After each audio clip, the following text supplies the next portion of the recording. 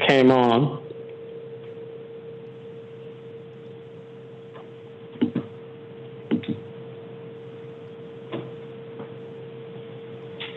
Zach, would you make Ms. Rose Crook co-host, please?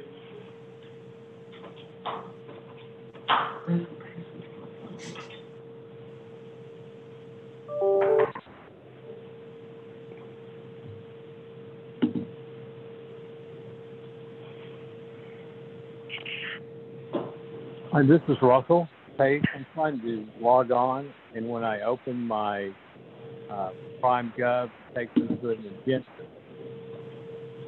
but I can't seem to go past the agenda. What's the next step, please? I'm sorry, Mr. Pace? When I open my PrimeGov, it takes me to a live meeting agenda of our meeting, but I can't seem to navigate from there. Well, it shows that you're connected, sir. Do you see the items on the agenda on the left side of your page? That's all I have is the items of the agenda. Yes, sir. That's what you're supposed to see, sir. Oh, good. All right.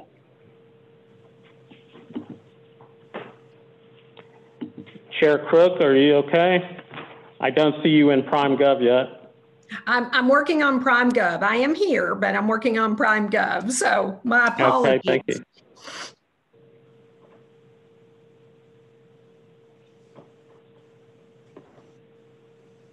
You know, I'll just comment. I'm on the Airport Trust, and every month when we have a Zoom meeting, I start from scratch as far as knowledge of how to deal with all this, like PrimeGov.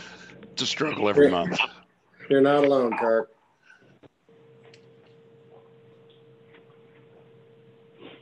I went to PrimeGov this morning and clicked, and it came up live meeting or whatever the other one was, and I thought, oh no, I don't think that's right. Had to go back to the instructions to look. I had this panic, like, uh-oh, I'm going to be late for the meeting, but everything turned out okay. No, we want you in live meeting. That's great. Yes, I got it. I just had to find the instructions and make sure it was right. Yeah. Well, so it's telling me to resend my email confirmation. It's acting like it doesn't like me anymore. So Jennifer or Alan, can you assist the chair? Yes, this is Jennifer. I'm here. So it looks like your email to sign in is teresa.rosecrook@okc.gov. correct. And that's what you're trying? Correct. And the error message is saying it's not verified? Well, it's telling me to resend my email confirmation. Can I make sure that you're at the right spot for logging in? Absolutely. You want to be at okc.primegov.com/login. Okay, let me try all of that again. Without the /login, it looks like you're in the right spot, but it's very deceivingly not. Right. So Mark, do we want to go ahead and let me run the meeting and let me get signed into PrimeGov? I hate to hold everybody up because I know we have a full agenda today. Yes, we can do roll call and for votes that you are not signed in at. Right. If you could do that, and then I can read our statement and we'll get our meeting moving along. All right. Thank you. Okay.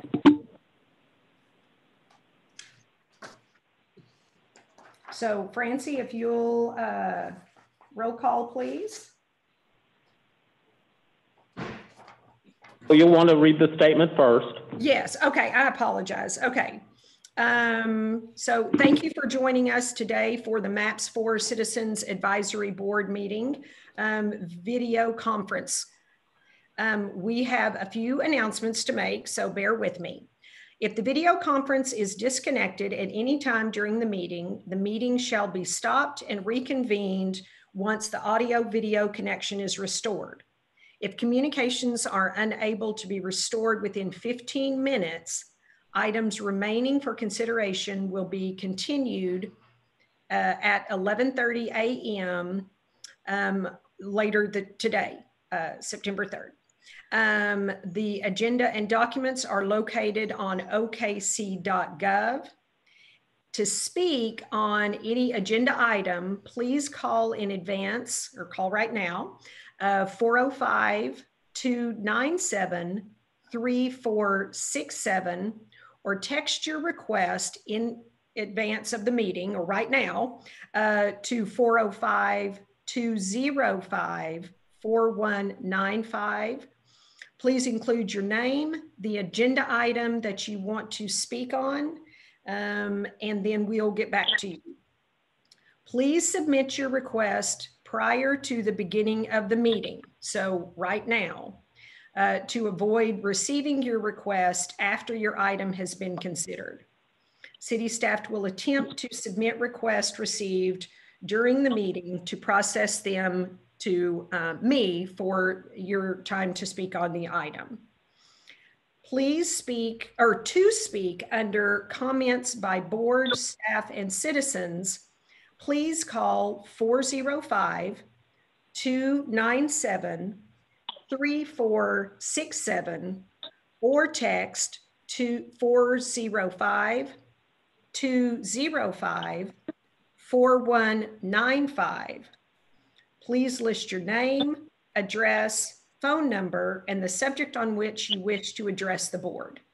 Thank you. Now, Francie, if you would roll call.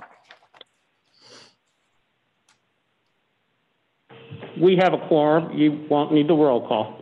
Okay, great. So our first item is to approve minutes of our August 6th board meeting. Do we hear a motion? So moved. Second? Second. Okay, please cast your votes.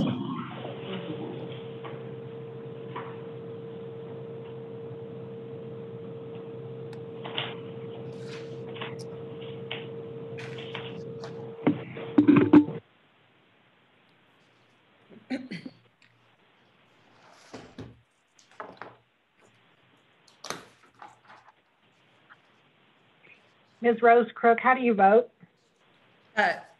Affirmative. Mr. Stonecipher, are you online? I'm online. I vote yes. Thank you. Ms. Shin, are you in yet? It passes. Thank you. Thank you so much. So the next item on our agenda is to receive the MAPS 4 revenue and expenditure report ending August 28th, 2020.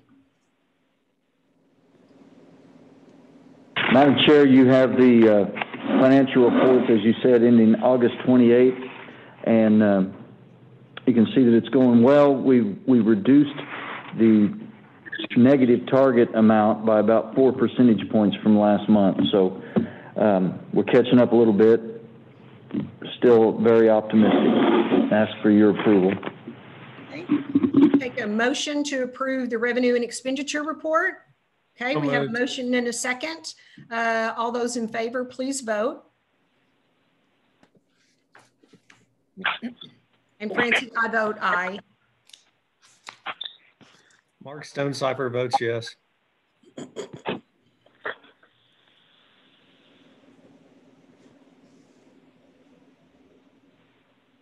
All right, thank you so much. The report is received and approved. Thank you. The next item on our agenda, as we started with our last meeting of asking former mayors and leaders of MAPS program to kind of give us a little bit of the history of MAPS from their perspective, I've asked Mayor Kirk Humphreys to join us this morning and share with us kind of his perspective and comments about the history of MAPS and the MAPS 4 program. Kirk, thank you so Madam much. Chair. Thank you so much for taking time to join us this morning. I know you've got just a few minutes, but I appreciate you taking a few minutes for us. Delighted to be with you, and I'd like to thank all the members for serving. I believe, as you'll tell from my comments, I believe this is one of the most important aspects of MAPS. It's part of the secret sauce. Every city has needs, just an endless list of needs. That's certainly true of Oklahoma City. We've always been a city with a lot of vision. For most of our history, we really had the vision and no way to realistically deliver on that vision. But Ron Norick brought together, I guess 27 years ago now, he brought together the need and the vision and a structure of integrity. Now, I don't want to imply that previous leaders didn't have integrity. That's not the point.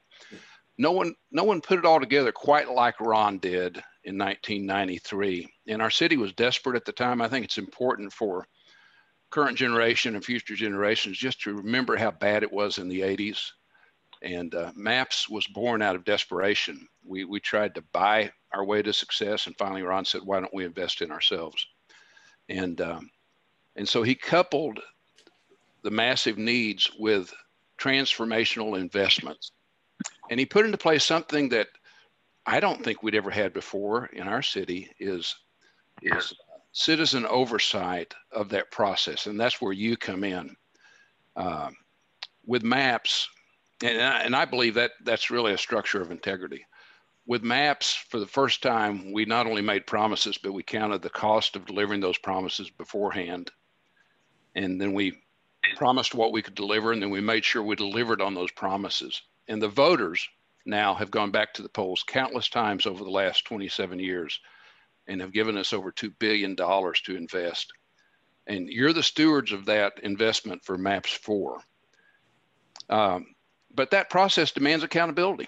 And while you're an advisory board, the one thing you have is you have the bully pulpit. And when you speak, the citizens will listen.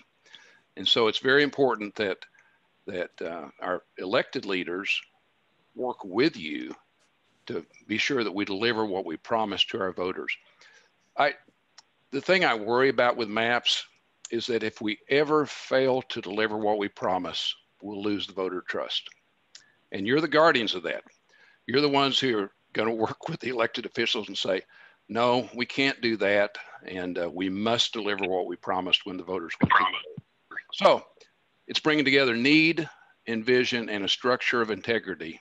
And it has served our city very well for almost 3 decades now. And I just encourage you to be good watchdogs of that process. Thank you for serving. And thank you so much, Mayor. Dear friend, appreciate all the roles and the investment of your time and effort into our community. And thank you for helping put some context and remind us of what at the end of the day, our big goal is. So you're valued and appreciated very much. Well, likewise, Teresa, good to be with you. Thank you. Thank you.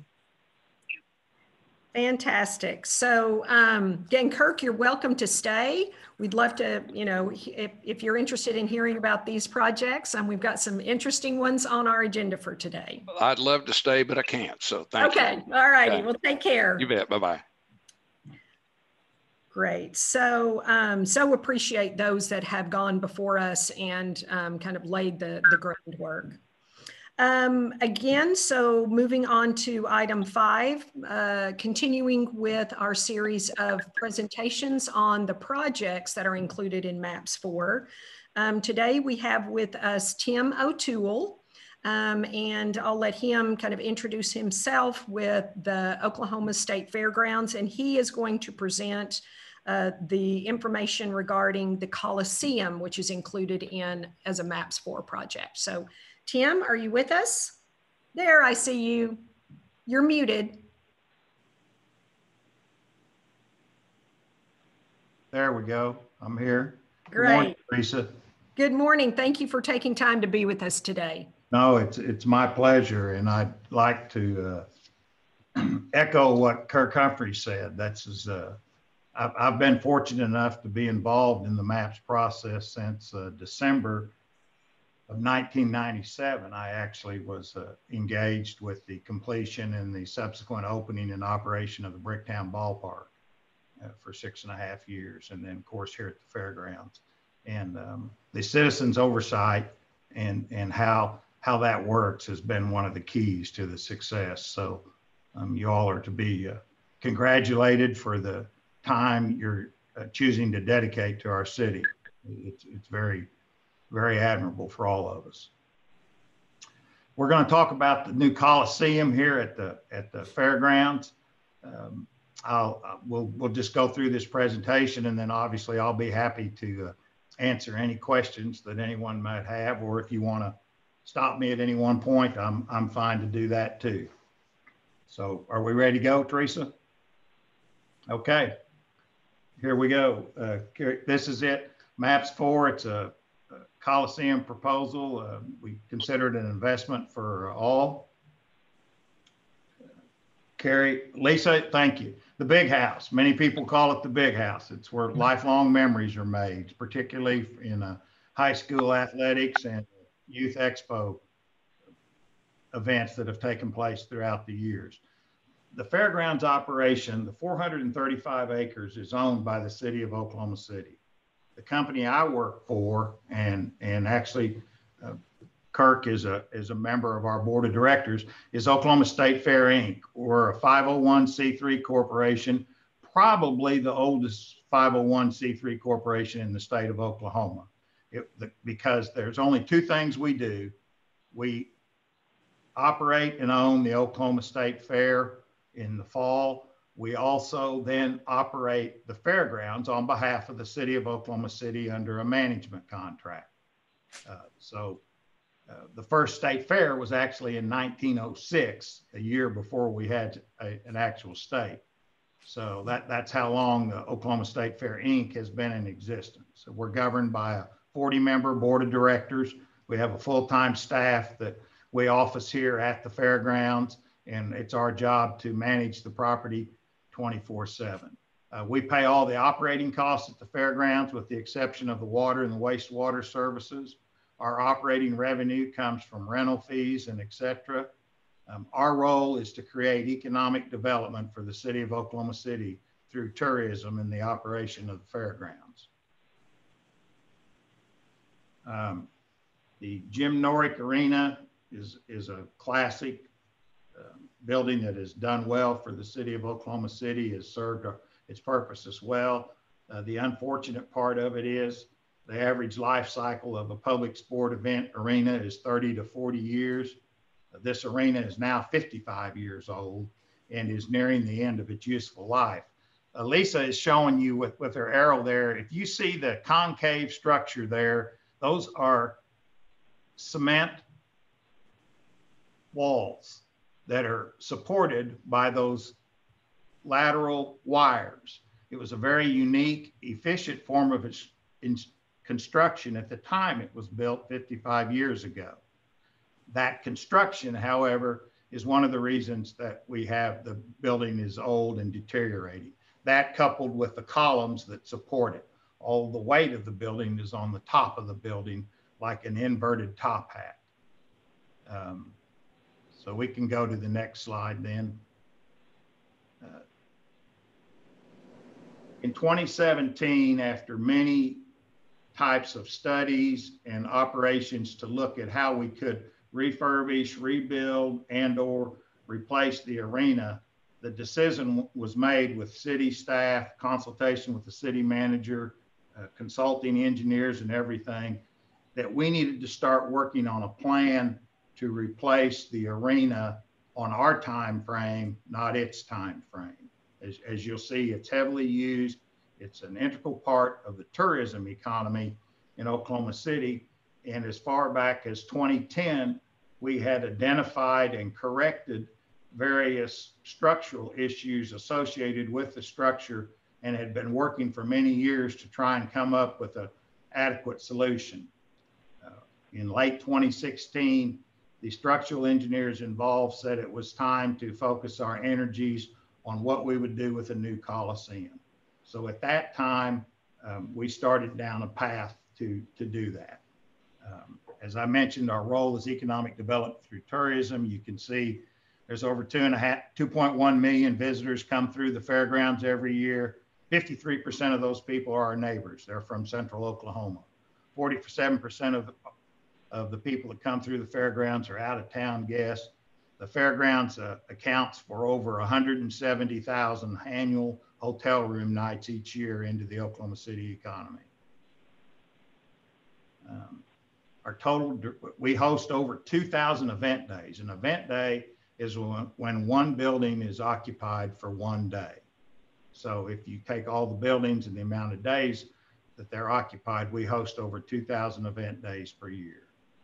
The direct tax revenue that's estimated off of the fairgrounds is in excess of $13 million a year. That's sales tax revenue that goes direct into the economy. These are some of the many events we host in the Coliseum, in the current Norick Arena, and in the new Coliseum, wrestling, high school basketball championships, the Youth Expo. We do a tremendous amount of graduations for local high schools, even for OSU, OKC. Several generations have passed through there. The total direct annual spending economic benefit off of the events at the fairgrounds is estimated for the last 3 years to average over $326 million. That is more than the economic impact of all of the other city venues together if you add them together. The fairgrounds is the largest single generator, and that's primarily because of all the hotel room nights that are generated. The new Coliseum is estimated to be approximately about 4,000 fixed seats, 2,600 retractable seats, somewhere between 7,300 and 7,500 total seats, depending upon the configuration of the events that are going on at that time. We'll have updated first-class patron amenities, concessions, restrooms, and we'll have a modern wide concourse that you can see all the activity going on the floor at any one time. This is where we are today. As you can see, this process started back in 2017. The consultant architect that was hired by the city of Oklahoma City in January 27 using the city's consultant selection process. Our design plans are approximately 55% complete. Revisions to original plans will need to be made based on the final MAPS 4 funding allocation, which we've already started that process in working with the architect consultants. The consultant fees to date have been paid out of the hotel tax bond funds, City of Oklahoma City money. So the city has already invested in their plans of this new Coliseum, knowing that it's a long drawn out process. The remainder of the consultant fees will be paid out of the MAPS 3 excess funds, which have already been approved by the city council. The proposed site is adjacent to the existing Norick Arena. This was critical in our studies on feasibility and where to locate a new facility, and that we'll be able to build the new Coliseum while not disrupting our existing business. And that's very critical. It's estimated that during construction alone, the construction process will generate around $230 million in direct spending into the Oklahoma City economy. This is an outline of where the new Coliseum will go. And if you see the red, hopefully you can see the red outline there around the connector. That is the existing Norick Arena site. And so the new Coliseum will be built just to what I call the south and the east of the existing arena while we're using the old Norick Arena. Okay, next, Lisa. This is the current funding of where we are. The MAPS 4 allocation was $63 million. The minimum that will be available from a future issuance of hotel tax bonds will be $25 million. There are other sources of funds, naming rights, sponsorships. Some of the MAPS 3 excess funds that's already been allocated may be available. We estimate that all those sources will reach $7 million. We believe that the Coliseum, under its current configuration, the budget will be $95 million. Our competitors, the tourism business, particularly the horse show business that we're in, it's a competitive business. Fort Worth just opened a new $540 million, 18,000 seat arena right next to its horse show operations in Fort Worth. Dallas is doing a master plan study for the potential of $150 to $200 million renovation of their state fair park in Dallas. Tulsa has completed a $90 million fairgrounds improvements project over the last several years. In addition to Albuquerque, Denver, and Louisville are our major competitive cities that we particularly compete for the equine business. What will happen without a new Coliseum? It's always our goal to have long-term contracts. State Fair Inc., that's one of the things we're able to go out and do that the city and others can't do, is we make long-term contracts and guarantee the rates for events to come to Oklahoma City. We have a multitude of those contracts. Most of them are 3 to 5, some of them 7 years out with our major horse show customers that guarantee the occupancy of our hotel room nights. Those things would suffer as they are now during the pandemic. But obviously, if the arena were to close under its terms and not our terms, it would not be good for our local business and our sales tax revenue in Oklahoma City. That concludes the presentation. I'll be happy to answer any questions. Thank you so much, Tim. So I would open it up to any member who has a question of Tim. Hey, Tim, this is Mark. Go ahead, Sorry. Mark. Hey, Tim, this is Mark Stonecipher. I missed a little of your presentation. I'm so sorry, but could you explain to me what happens to the existing Jim Norick Arena, and can you compare the seating capacity between the two facilities? Okay, during the construction, the existing arena will stay there. We will start as close as we possibly can to the building, and there'll be some alterations that will have to be made for entrances, but the arena itself will stay there. After the new Coliseum is built, the Norick Arena will be imploded. That site will then be removed. We will have created a temporary connector to to deal with traffic out of the barns into the new arena. And that site will become a connector with a trade show exhibit area. Lisa, if you wanted to go back to that one slide that has the arena on there. Yes, right there. You can see that area that says connector, and actually that tan area just above that is actually now under the new plan. Once the MAPS funding was allocated, that will be an exhibit area there. This capacity of the existing Norick Arena today is right at about 9,000, depending upon the event. It's you know, ADA and a lot of different configurations that we've had to make through the years. This arena will be a little bit smaller in capacity, but it handles the customer that we service here. This is not meant to be a Coliseum that competes with the Chesapeake Arena. This is a building that is built for the type of events that the fairgrounds host. Thank you, Tim. Bob, did I think that, did I hear you have a question as well? No, I think Shay does. I did not. Okay, Shay, and Kevin, I think. Yeah, hi, Tim. I was just wondering, I know the proposal said it was, this project would be supported by $25 million in hotel taxes. And I just wondered if COVID has had an impact on those estimations. It has had an impact on the collections, just like it has on the sales tax collections.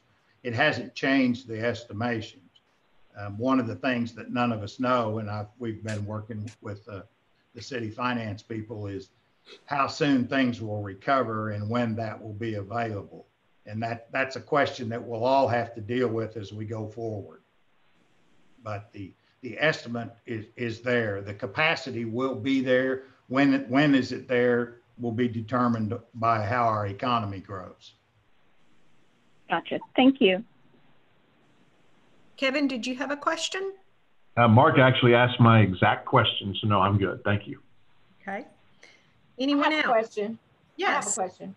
I know that historically we have called the current building that we have the big house, but have we considered changing that or getting rid of that name because of the historic connotations that it has? As the answer is no. That's really a name that we've picked up based on the users are actually the ones who coined that phrase, the Oklahoma Secondary Schools Activity Association and the various high schools that participate in the building. It's not a formal name, it's more of a nickname and a yeah, I guess that's the more anecdotal and informal, but I think that's an interesting question and something that may think about shaping. Sure. To that? Yeah. Yes. Yes. Okay. So I think with that name, it was kind of connected to the older building. And as we move forward to creating the new building, I think that there is room to create a new nickname.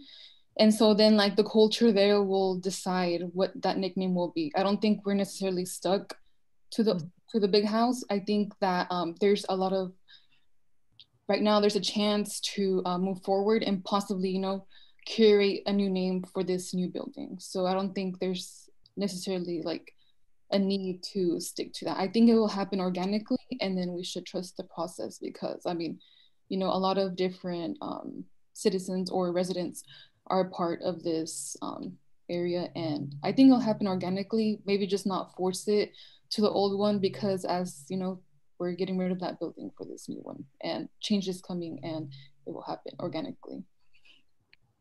I agree. That's how we got to where we are today. You're exactly right.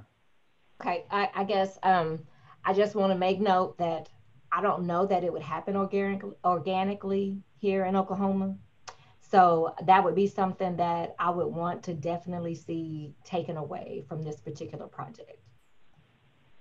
Yeah, I understand. Yeah, and that's awesome. And I think there's a chance here to do that. Yeah, and it's just up to us to push it forward, like you said, you know?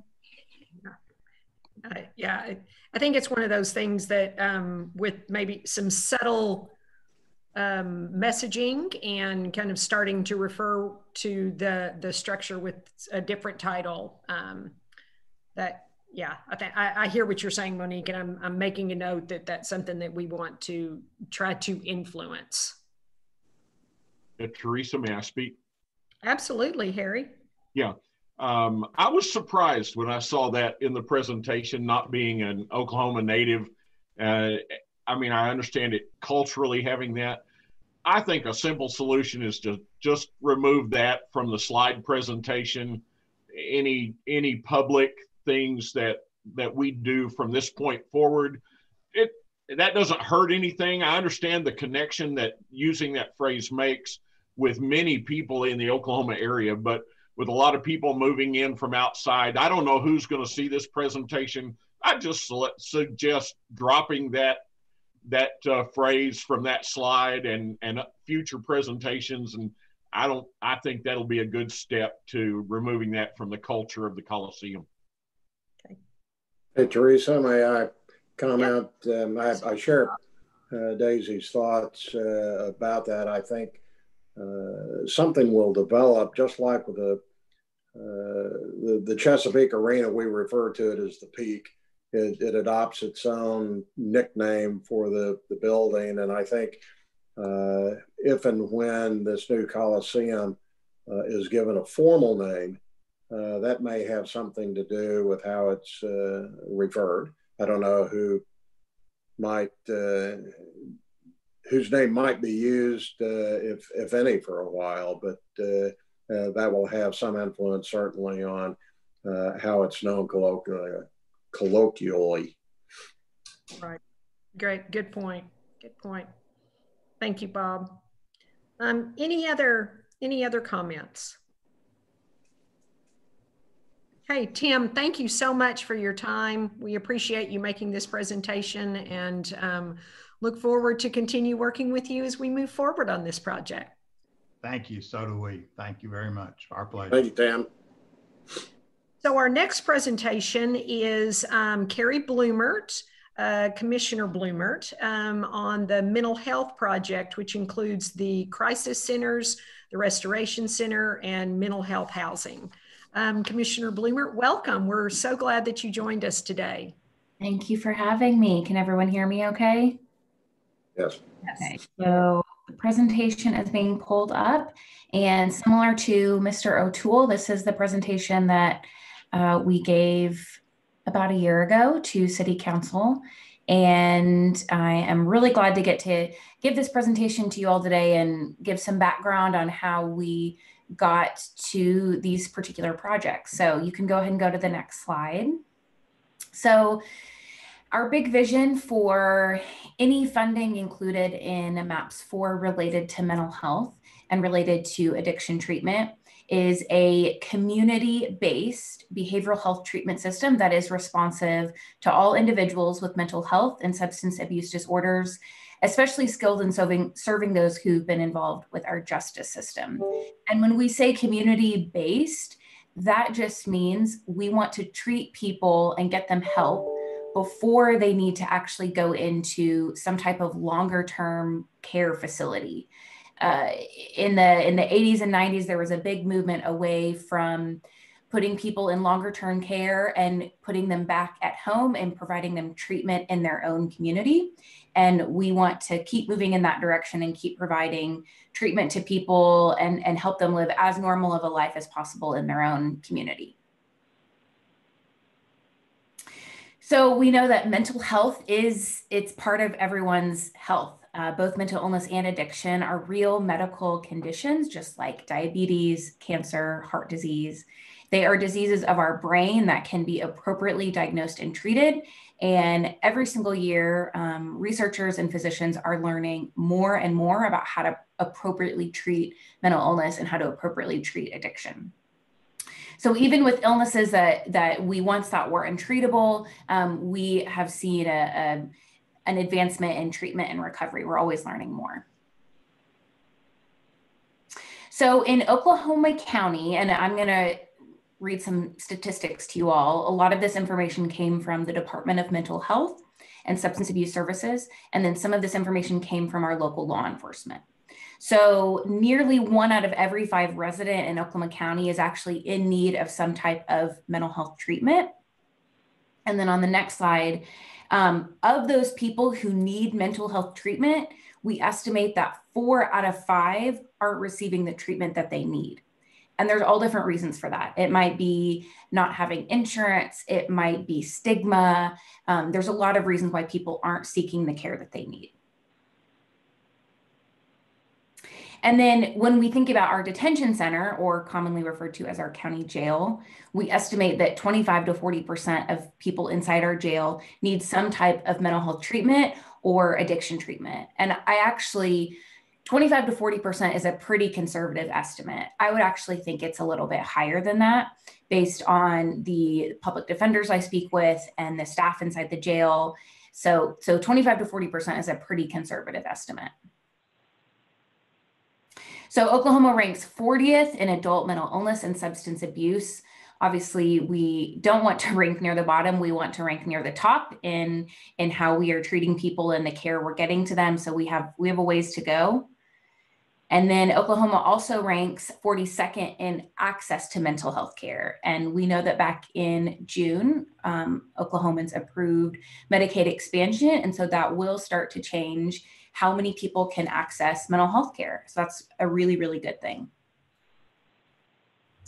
So this information came from the Department of Mental Health and Substance Abuse Services. On the far right, you can see the highest column. That is the average amount that it costs per year to incarcerate someone with severe mental illness. So this would be someone who is in our Department of Corrections, who is in a state prison, who might have schizophrenia or schizoaffective disorder. It's very expensive to appropriately treat someone in one of our prisons.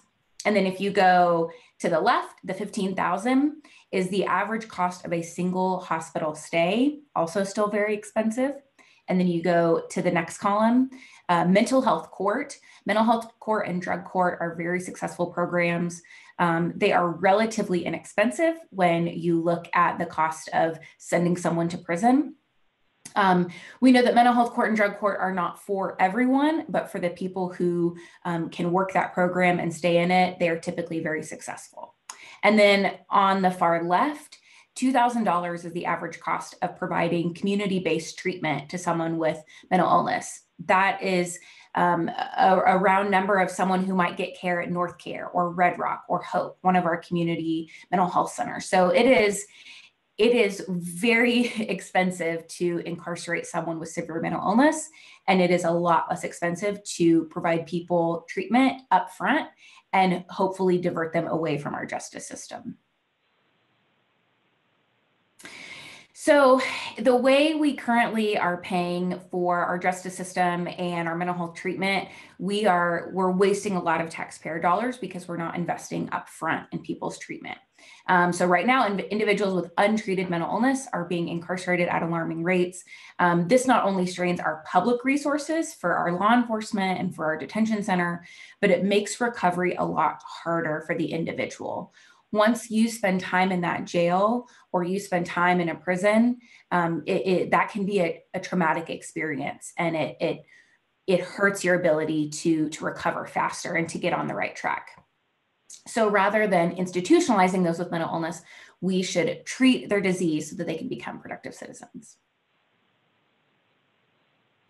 So SAMHSA is the Federal Department of Mental Health, the Substance Abuse and Mental Health Services Administration, and they have identified 3 spots in the 3 locations in the justice system where you can intervene on behalf of someone's mental health.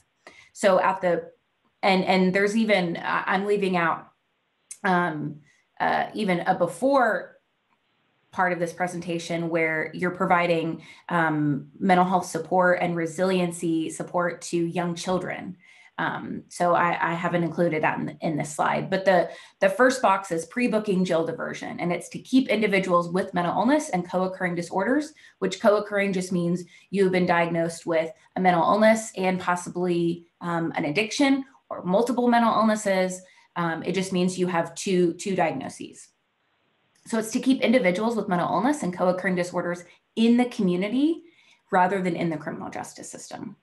And then the next point to intervene is institutional services. If someone has entered the justice system, it's to provide constitutionally adequate services in correctional facilities for people with mental illness and co-occurring disorders who need to be in the justice system due to the severity of their crime. There are people who it is really not safe to have them out in the community, and we recognize that, and we need to be able to provide them adequate care when they're in a facility. And then, of course, we have reentry transition, and that is to link people with treatment when they go back into the community. And I saw Ms. Arnall is on this call, and we'll probably be speaking about her diversion hub, which that is really where the diversion hub is that is kind of their niche. So just some advantages of community treatment that I talked about earlier. It helps people maintain relationships with their family and friends, which is oftentimes their support system. Care providers out in the community are more likely to be care providers are more likely to be familiar with that individual's personal history with their illness, personal history in their community. Discharge planning, whether you're coming out of a jail or you're coming out of a treatment center, is done by a person that is familiar in their community and knows what resources are available around that individual. If you are receiving care in the community and you do need to enter into some type of longer term treatment, research has shown that your stay is a lot shorter because you've already established care and you already are seeing your providers. It also has shown less time in protective custody. It's less trauma to the consumer or the patient, and it's fewer resources used by our law enforcement. So these are just some advantages to providing treatment in the community. And then I'll get into, in a minute, how are we using our MAPS facilities to provide community-based treatment. So this map, there's a lot going on this map, but the most important thing in the center of the map are 2 green plus signs. Those are the 2 current existing crisis centers in Oklahoma City and in Oklahoma County. So if someone is experiencing a mental health crisis and they are a danger to themselves, or they are a danger to others, or they are in some type of psychosis, they really have no understanding of current reality and they need to get into immediate treatment and immediate help, oftentimes 911 is called and officers will take that person to a crisis center. And a crisis center is not meant to be long-term care. It's meant to get that person stabilized, get them in front of a doctor or a psychiatrist, and possibly get them on medication and help them stabilize. So we only have 2 crisis centers in our whole county. And because of federal laws, those crisis centers only have 16 beds. So they are very limited in how many people they can serve. Each black dot on the map represents a transport by law enforcement to one of those facilities. So it's from all over the city and all over the county. This map does not take into account people from Canadian County, Cleveland County, Pott County, who law enforcement might be driving into Oklahoma City to access those crisis centers. So this map really shows you that it hits every ward, it hits every part of our community of people needing access to these crisis centers. So safety for law enforcement. And when we were building this package of what we wanted MAPS to address with mental health, we had a lot of conversations with law enforcement, with Oklahoma City Police and our Sheriff's Department, and then other smaller police departments. And there are 2 crisis centers, like I said, that can only serve 16 people at a time. And oftentimes those beds are full. Actually, they're almost always full. So our law enforcement is having to drive people all across the state and do transports that are 3 to 4 hours one way, 3 to 4 hours back. And it is draining resources on our law enforcement. And it really would be a much better use of our money and our law enforcement's time to have more resources in Oklahoma City and in our community. So this is a year, these stats are a year old. This is because I gave this presentation a year ago, but these are pretty average numbers for a typical month in Oklahoma City. So Oklahoma City has a program called CIT, Crisis Intervention Trained Officers.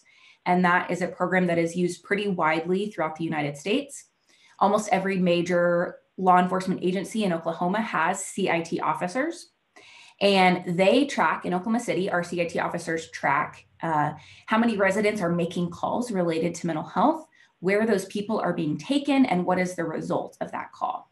So in June of 2019, over 1,600 calls were received by Oklahoma City Police Department that were related to mental health, some type of mental health crisis.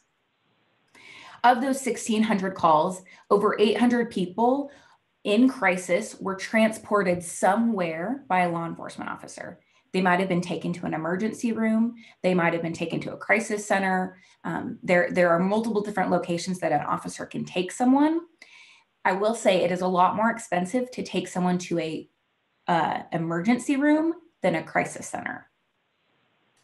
Law enforcement officers traveled to 24 different locations in the month of June last summer to find a safe bed for someone who was in crisis.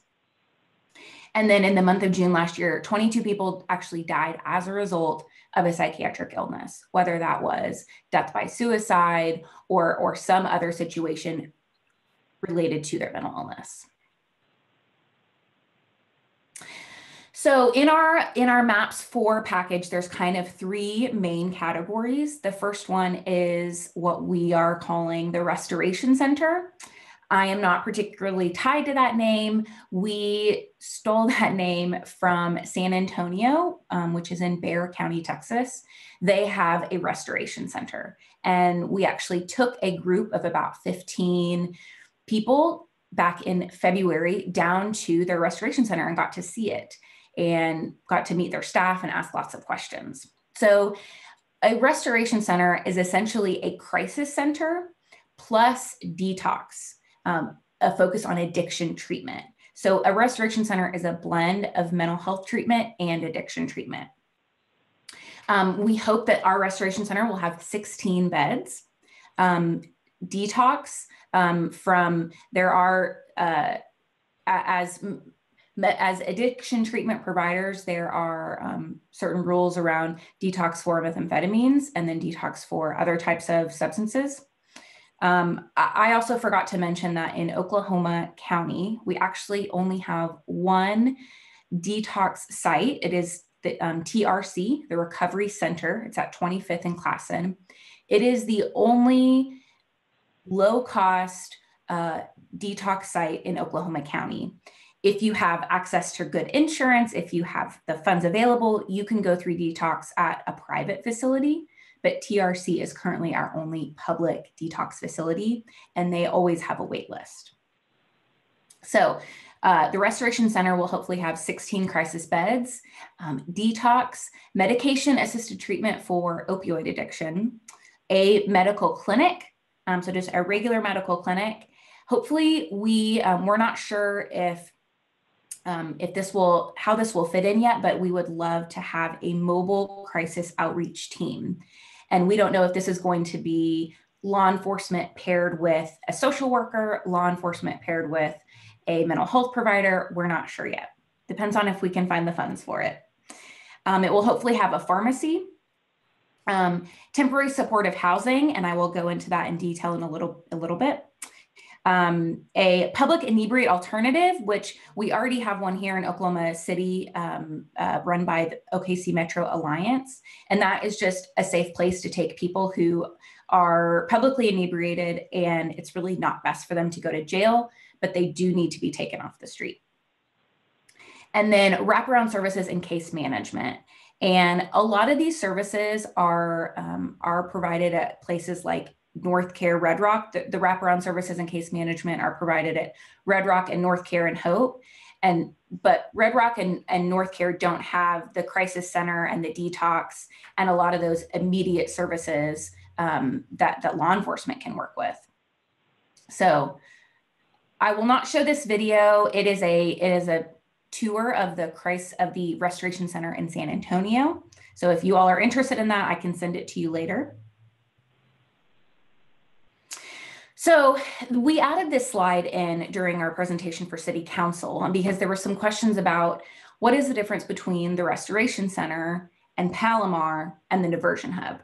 So I think you'll get to hear in a little bit more about the Diversion Hub. And I don't want to speak incorrectly, but the Diversion Hub is meant to serve people who are coming out of our jail to get them connected to resources. Palomar is to serve people who are victims of violence, sexual violence, intimate partner violence, really connecting them with the right resources and keeping those clients safe. The Restoration Center is meant to be immediate mental health and addiction treatment, getting people stabilized who would otherwise might be taken to jail or to an emergency room. So the Restoration Center will mostly be staffed with nurses, doctors, licensed alcohol and drug counselors, more on the clinical side of things. And then also included in our MAPS proposal is 2 standalone crisis centers. So we have the Restoration Center, which includes crisis beds, but there is such a need for these crisis centers that we felt it was appropriate to include 2 standalone crisis centers. And crisis centers provide assessment, detox, de-escalation. Oftentimes people who are in crisis and who are interacting with law enforcement and the situation can escalate pretty quickly. Counseling, medications, and adequate sleep so that people can, like I said, it's that immediate stabilization to get someone kind of back to a normal level. And then our third big piece of our proposal was single site supportive housing. And what we heard repeatedly from the jail and from the crisis centers was that when people are discharged, and if they have no home to go to when they're discharged, it is very hard for that person to stay on their medication, to stay on any type of treatment plan. It's very hard. Tulsa does a really good job at this. The Mental Health Association in Tulsa already has a site like this where they serve people who are transitioning out of jail, out of a crisis center, out of a hospital, who have some type of mental illness. So our plan is to have 30 units of transitional housing for homeless individuals who are being discharged from crisis centers. This site would include 24-hour wraparound services to help individuals who do have severe mental illness hopefully transition to permanent housing. So this will not be a permanent housing site, it will be more transitional. So our hope is to save taxpayer dollars with all of these projects. Each of these proposed facilities will save residents tax dollars. Crisis centers prevent individuals from being incarcerated. Those long-term wraparound services will prevent them from ending up in emergency rooms, and supportive housing will help them keep them from experiencing homelessness. So this was the funding package that got included in MAPS. It's going to cost approximately $11 million for those 2 crisis centers. And this is all of these numbers. We worked in consultation with Department of Mental Health Association, law enforcement, and I think there's a slide in a minute that talks about all the partners we worked with. We estimate that the Restoration Center will cost $22 million to build, and then the mental health housing will cost around $7 million to build. So our total funding was $40 million for mental health. And then these are projected annual operating expenses. Again, we came up with these numbers in consultation with a lot of different groups. These are all estimates, but based on the current crisis centers and their annual costs, we estimate that 2 new crisis centers will be about $5 million to operate. Restoration Center will be a little over $13 million. Housing is a little under $1 million a year to operate. So the big question with this proposal is, where is this money going to come from? And I have started having conversations with private donors and private foundations. I don't feel comfortable sharing any of their names yet because we're still very early on in the process, but there is a lot of federal dollars for programs like this and for this. And I really think that is where we're going to access a lot of our operational dollars for these sites, is through federal grants, through SAMHSA. This pie chart is based on Bexar County, based on their Restoration Center. 61% of funding for their center comes from state dollars. 13% is local funding. 10% is private billing to private insurance that patients may have. And then only 16% of their center comes from federal dollars. Texas, the way Texas funds a lot of their health centers is a little bit different than Oklahoma. So that's why they have such a big portion funded by the state. So these are all the partners that we were able to work with when we put together this presentation and put together this proposal. And it was really cool to get to hear everyone's input, because almost everyone had the same kind of ideas, and no one had really talked to each other yet about it. So this proposal really came from all of these partners. And again, data in this presentation came from Department of Mental Health, the Sheriff's Office, and OCPD. Great. I think that's all. Commissioner, thank you so much for your presentation. And so I would open it up to questions. This is Laura McDevitt in the City Attorney's Office. And this is a little bit awkward, but if we wouldn't mind doing a quick roll call, I just want to make sure that we still have which board members are in the meeting, and I think some might have their cameras off, and just so we have maintain a quorum. And so okay, thank you. Those on YouTube or those who may have called in. Thank you.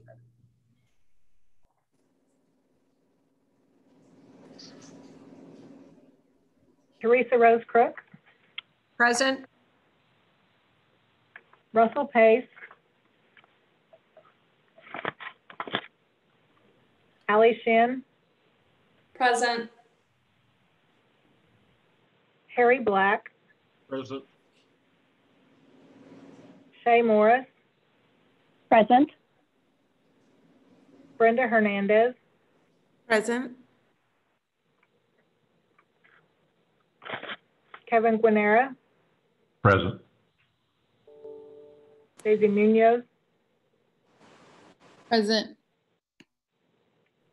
Monique Bruner, Present. Bob Nealon, Present.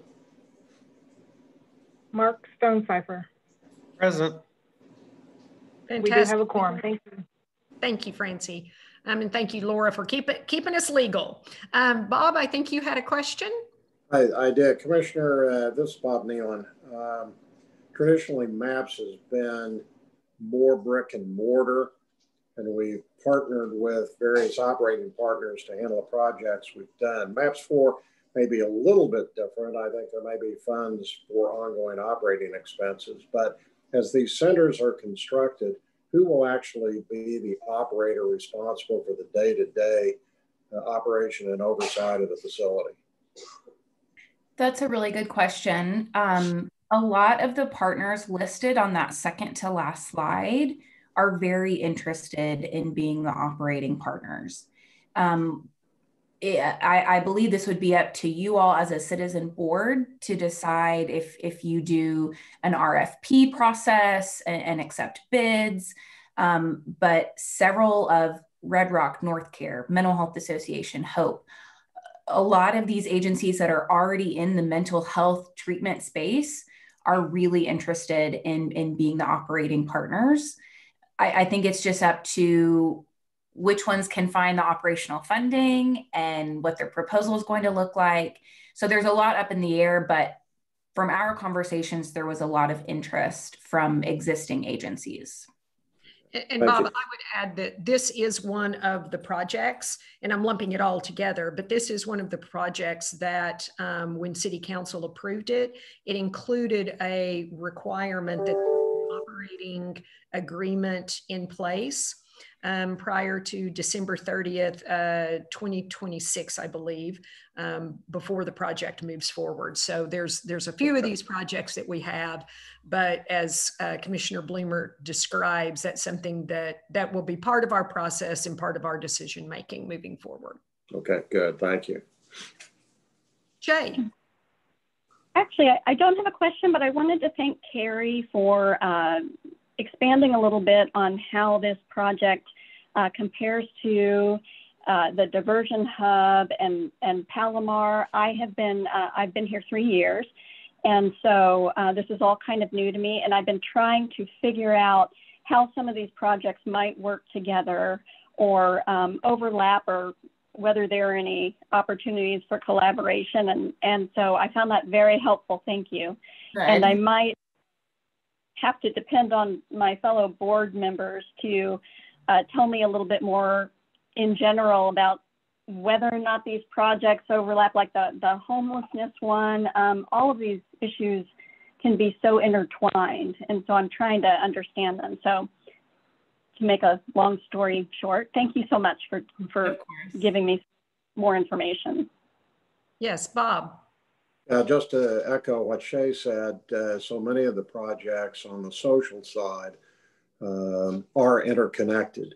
And I think that's going to be one of the challenges we have. Like in MAPS 3, most of the projects were pretty much standalone.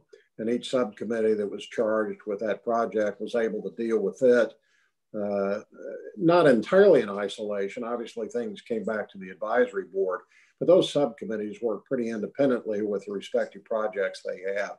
I think it's going to be a real challenge for us to make sure that as these various subcommittees deal with these projects, that we communicate with one another and do so at the subcommittee level rather than coming back to the advisory board and our having to look at it and saying, oh, wait a minute, that's inconsistent with what this other subcommittee is doing.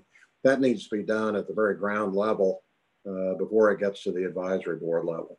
Absolutely. And I think that that is part of, and I'll give a little shout out to Councilman Stonecipher and his city council peers, along with the mayor, of in MAPS 4, clustering those projects that stand next to each other, but require a different kind of expertise within the same subcommittee. So Shay, I think you're exactly right. And to Bob's point, having the subcommittee be able to get in a little more granularly and understand, as we're moving forward with the unique projects, how they interact and will lean in on each other, I think is critical to fulfilling our promise to the public, but also being efficient with their dollars. And also oh, go ahead, Shay. Yeah. Sorry, I didn't. Yeah. Shay, I would also encourage you, and Carrie, if you would please, if we don't already have the video of the San Antonio Center, I think that, so I, from my previous role, was able to visit the San Antonio Center about 10 years ago. It is really remarkable. And so short of us jumping on a bus together and going down there, which I'm, not saying we won't get to do it sometime in the future, but I think taking a look at that video will help you put the concept together of what the restoration piece looks like. And, because San Antonio really has done a phenomenal job of putting these pieces together. Yeah. So Carrie, if you wouldn't mind sharing that video, I would ask Mark to send it out to everyone. And their center in Bexar County was a building previously used for something else, and they had to retrofit the building for their needs. So I think the nice thing about Oklahoma City is that we will get to design the restoration center based on what we've learned from Bexar County and what we need in Oklahoma City. Correct. Can I ask a question? Absolutely, please. Commissioner, you said that there's a law that only permits 16 beds. Can you elaborate? Yes, it's a federal law that, and I haven't spoken to this in a couple of months, so I hope I can remember all of this. It's a federal law that has many members of Congress have proposed bills to change it, that if you are billing Medicaid, Medicare for mental health treatment, you cannot have more than 16 beds. And I think the thought process behind that bill was to move away from large scale institutions where you are housing so many people. In the 80s, we closed nationally, we closed a lot of those facilities because they weren't being run very humanely.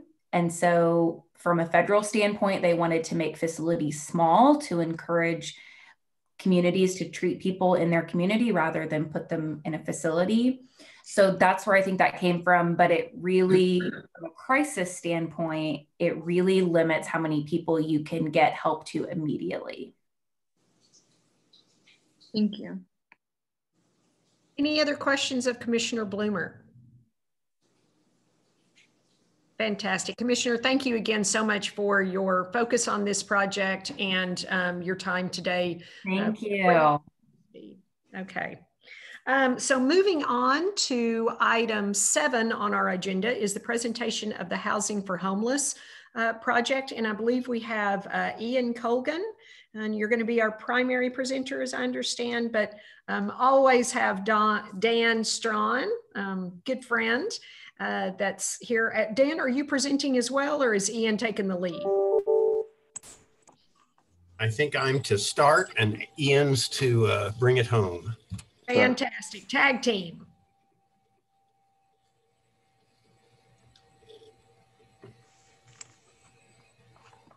Okay. So if we can get our homeless presentation up.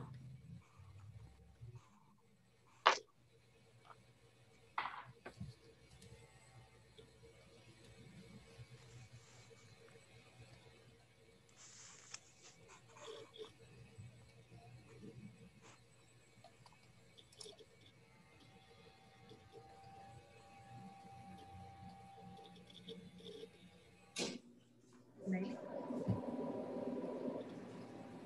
Dan, do you sing or play an instrument? I do not. I don't see anything either. Yeah, and we're able to pull it up here if you need us to. Yeah, that'd be terrific. Okay. There we go. Okay, perfect. I assume everyone can see the MAPS homelessness. Great. Yes. Thank you so much for having us here today. It's been a pleasure listening to the other presentations, and I'm going to kind of run through the community need for MAPS for homelessness and workforce housing, and then Ian with the Oklahoma City Housing Authority will talk really more in detail about the project itself. In terms of need for housing in Oklahoma City, some of you may know that the Homeless Alliance and the City of Oklahoma City conduct a point in time count, a one-night census of all the homeless in the city every January. So the 2020 census was January 23rd. On that day, we counted 1,573 men, women, and children that were literally homeless in Oklahoma City. So those are people that are in homeless shelters or in places not meant for human habitation, under a bridge, in a tent, on a park bench. That was an increase from the previous year. And we also, most of the increase was a result of an increase in the number of unsheltered homeless. So you can see that went up almost 250, from 307 to 557 over the past 5 years. So we really had kind of an explosion of unsheltered homeless. And it's not even math, it's arithmetic. We have roughly 900 shelter beds and over 1,500 people experiencing homelessness. So our unsheltered numbers are always hampered by that. If we can go to the next slide, please. Thank you. Of Oklahoma City's approximately 1,600 homeless people on any given night, 17% are members of families with children. Just under 10% are veterans. Apropos of the commissioner's presentation just a few minutes ago, 25% self-report severe mental illness and 6% were unaccompanied minors. We go to the next slide, please. Thank you. Of the adults that we interviewed for the point in time count, 2/3, 2 out of every 3 say trauma contributed to their homelessness. 41% report being attacked or beaten up since they became homeless. 17%, almost 1 in 5, report that a learning disability contributed to their homelessness. And 44%, nearly half, have a chronic health issue. And obviously I don't need to say to the committee that that makes them particularly vulnerable to the current health crisis. So what's working in Oklahoma City? And it's interesting that Ms. Morris and Mr. Nealon brought this up, this issue of collaboration. There's really a strong collaborative network in terms of care for people experiencing homelessness in our community. And it kind of extends beyond. So here at the Westtown Resource Center, you know, we have professional staff from 25 different government, faith-based, and nonprofit agencies, all co-located on our campus. And then now we're getting into almost a meta collaboration. So Palomar is a multi-agency resource center like Westtown is, but it's particularly for folks who are survivors of domestic violence issues. And the Homeless Alliance and other homeless providers have outplaced staff at Palomar, the diversion hub. Some of the clients that the diversion hub serves, the justice involved clients, have issues with housing. And so the Homeless Alliance and other agencies, City Care and others, have outplaced their staff at the diversion hub. So that level of almost meta collaboration between the multi-agency resource centers that we already have in place in Oklahoma City is occurring now. And as these things like the mental health hub come along, Commissioner Bloomer mentioned that North Care and Hope and Red Rock would all be potential operators of that mental health hub. North Care, Hope, and Red Rock have staff here at Westtown, and they have staff at Palomar. So there really is, man, if Oklahoma City does anything well, we do collaboration well. And it's, you know, it's the one silver lining to be a community that's kind of a little bit prone to disasters between bombings and tornadoes. It has taught us that government, faith-based, and nonprofit agencies really have to work together, and we're good at it. What else is working in Oklahoma City? We have a shared IT infrastructure, information technology infrastructure, that allows agencies serving the homeless to share data on shared clients, so we know what each other is doing, to help a client who has multiple barriers and is working maybe with multiple agencies. We settled several years ago on a single intake and assessment tool that's used by most of the providers in the community. So if you come into Westtown or go to North Care or City Care or City Rescue Mission or Jesus House or Grace, you get the same assessment, and that's put into the information technology infrastructure so that we can ensure that people experiencing homelessness get to the agencies that are most likely to be able to help them. It also enables us as a community to prioritize people for services. Think of it like triage at an emergency room. So, right, you're going to do the heart attack before you work on the broken ankle. Our assessment tool provides us with a numeric score that determines folks' acuity. And if you think of acuity, it's just how likely are you to die on the streets if we don't get you into housing. And so we prioritize those folks to move first into housing. And having that close collaboration enables these teams of nonprofit, faith-based, and government agencies to pool our resources to address clients with multiple barriers. We included this picture of Tabitha and her child, partly because we know that everybody has a stereotype of who the homeless are in our community, and it's not what you think. It's not that 50-year-old Old Testament prophet looking guy who's standing on a street corner muttering to himself. It is people like Tabitha. It is our neighbors, our friends, our sons and daughters. So next slide, please. So one of the things we have done in Oklahoma City, the Homeless Alliance brought to the community in 2012, was broadly adopted by the community in 2015, is this concept of housing first. It is housing without preconditions. It's not housing without conditions, but without preconditions. Housing at some level is healthcare, it's mental health care.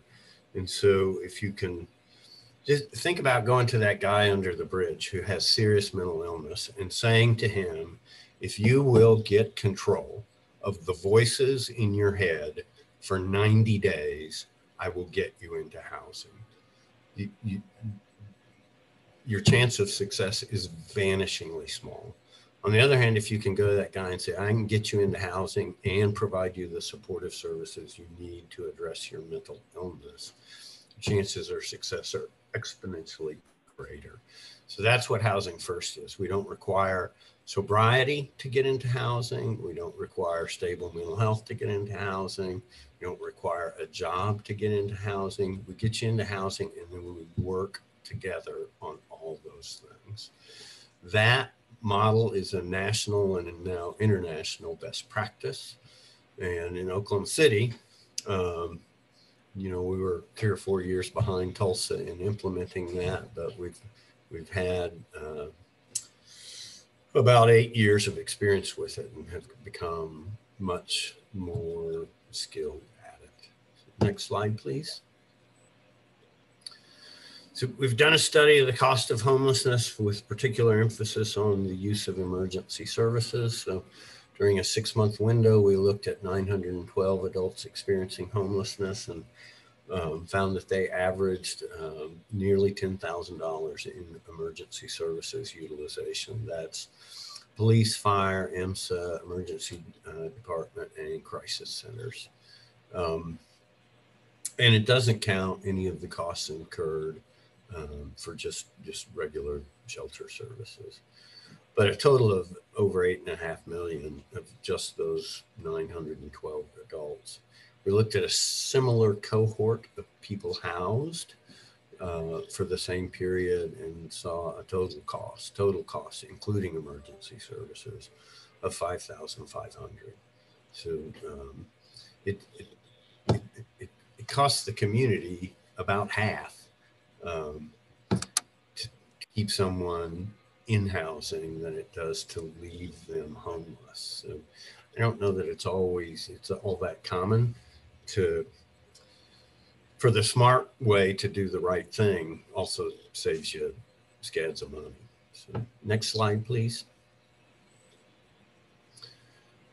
So more pictures of people that have gotten into housing over the last couple of years. So we hear this a lot. What's the root cause of homelessness? And it's not to put too fine a point on it. If you ask a kindergartner, what do we need to do for a person who is homeless? They're going to look at you like you're not really thinking this through and say, it's about homes, right? They're homeless, probably they need a home. And that's exactly it. In Oklahoma City, if I could wave a magic wand and instantly permanently cure all mental illness and substance use, we would still have 3/4 of our homeless population. It's about the cost of housing in Oklahoma City versus the level of poverty in the community. So for folks that aren't familiar, that can be hard to wrap your head around, because we know that we have one of the most affordable housing markets in the country here in Oklahoma City. And it's the definition of affordable where we get crossed up. So when HUD talks about affordable housing, they're talking about housing that is affordable to people that are making 80 to 120% of AMI. AMI in Oklahoma City is a little over 50,000. We'll call it 50 to make the math easy. So if you are making between 40 and 60,000, we have a wonderfully affordable housing market in Oklahoma City. In the county, we have 135,000 people who live at or below the poverty line. That's not 40,000 a year, that's 12,000 a year. So while we have a very affordable housing market for people who are making 40, for that 135,000 that are making 12 or less, our housing is in no way affordable. You can look on the slide. Average 1-bedroom rent in 2019 was $776 a month. In order to afford that, you need to be making $14.92 an hour for a 40-hour job. If you're working at minimum wage, you're going to have to work more than 80 hours a week to afford that apartment. So the answer to homelessness in Oklahoma City is truly affordable housing. Can I see the next slide, please?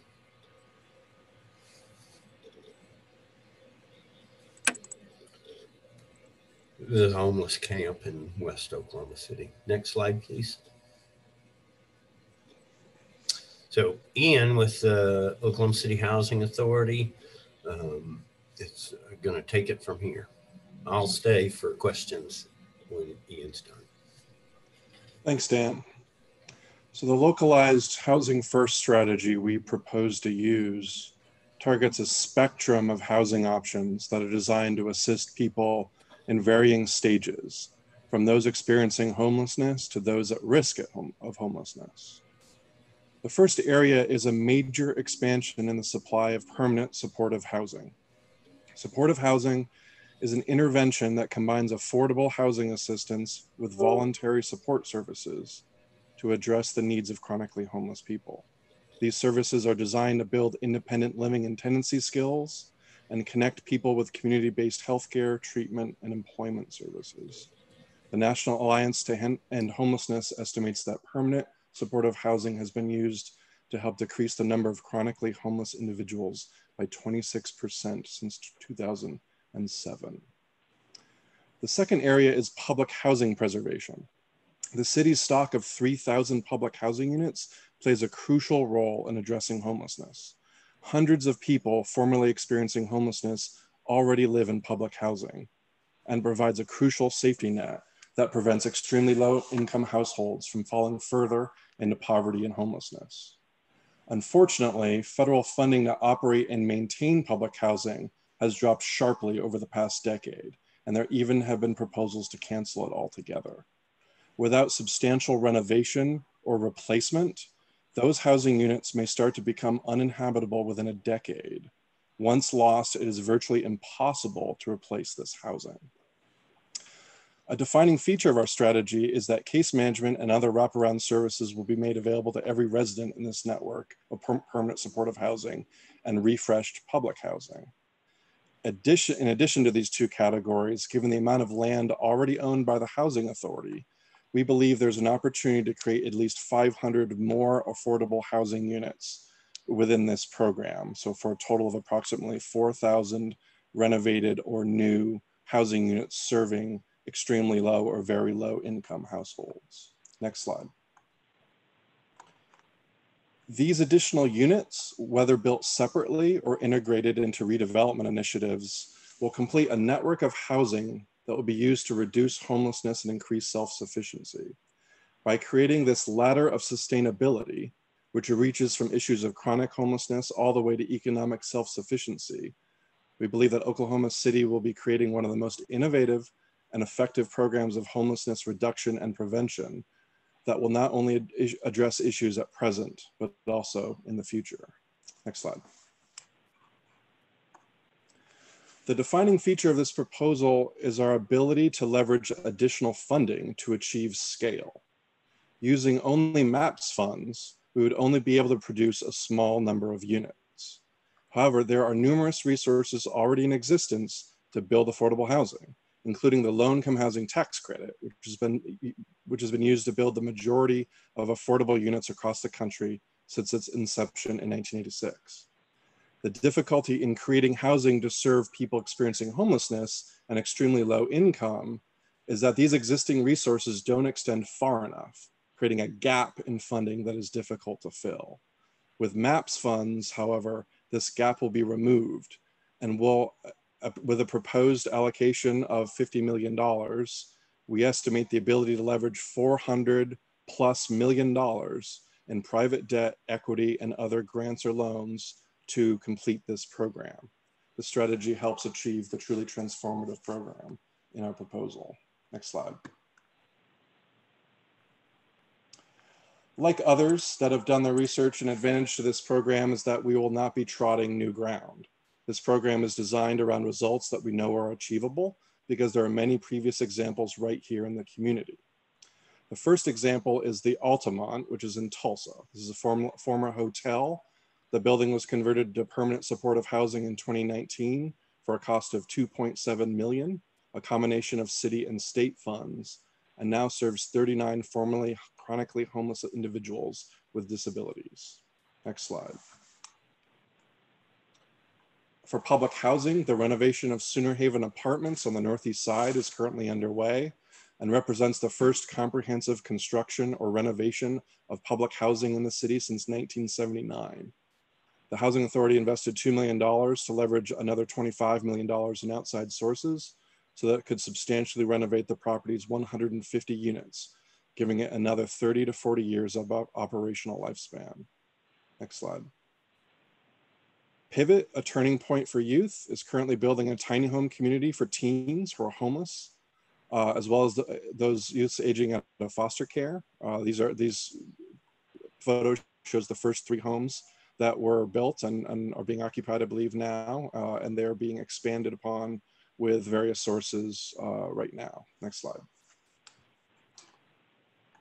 Another example is in 2018, the Community Enhancement Corporation, which is an instrumentality of the Housing Authority, purchased Mount Vernon Apartments with the intent of renovating and stabilizing the apartment community for workforce housing, but also to include rental assistance for low-income families. This is an apartment building that otherwise would have been sold to a market rate investor and rents increased by as much as $200 to $300 a month. But we acquired it, renovated it, and kept the rents at an affordable rate so that we could increase the supply of affordable housing in the community. Next slide. And finally, Creston Park is a multi-phase initiative by the Housing Authority set to start construction later this year. It includes 159 public housing units that will be removed and replaced with 500 affordable units for varying ages and housing types. It's a great example of how we can take existing land and opportunity and expand affordable housing with this program rather than just focus on replacement housing. This is a good example of how we can create additional units, perhaps even above and beyond, the 500 that we project is very easily possible. Next slide. So another aspect of the program that relates to not only just relates to homelessness and housing is workforce housing. Backing up and looking a little bit more globally, this program talks about the so-called bricks and mortar related to housing. And we all know that housing is produced by the private sector every day of the year, whether it be single family homes or apartments or whatnot. So how does this program relate to a land use type that is built by the private sector every day? Well, we look at that and we look at the types of housing along an income spectrum that are built very easily by the private sector and those that are not built easily by the private sector. So if we look at this generalized spectrum, we look at market rate or luxury housing, or middle market housing, typically the resale of existing homes in existing neighborhoods, or even low income affordable housing around 60% plus, or around 60% plus of area median income. All those areas can achieve what we call efficient market delivery. There's tools out there in the community that developers can use either just from their own, construction and income, or government programs like the Low Income Housing Tax Credit that allow for the construction of these types of homes. What isn't as available are, one, extremely low income housing. So when we take the rents that are needed to meet people experiencing homelessness or people threatening to experiencing homelessness, that financial gap opens. And that is a level of income that the private sector simply cannot efficiently produce without substantial government assistance from other sources. Another area that is similar to that, although albeit at a slightly higher income level, is workforce housing, particularly in high cost areas.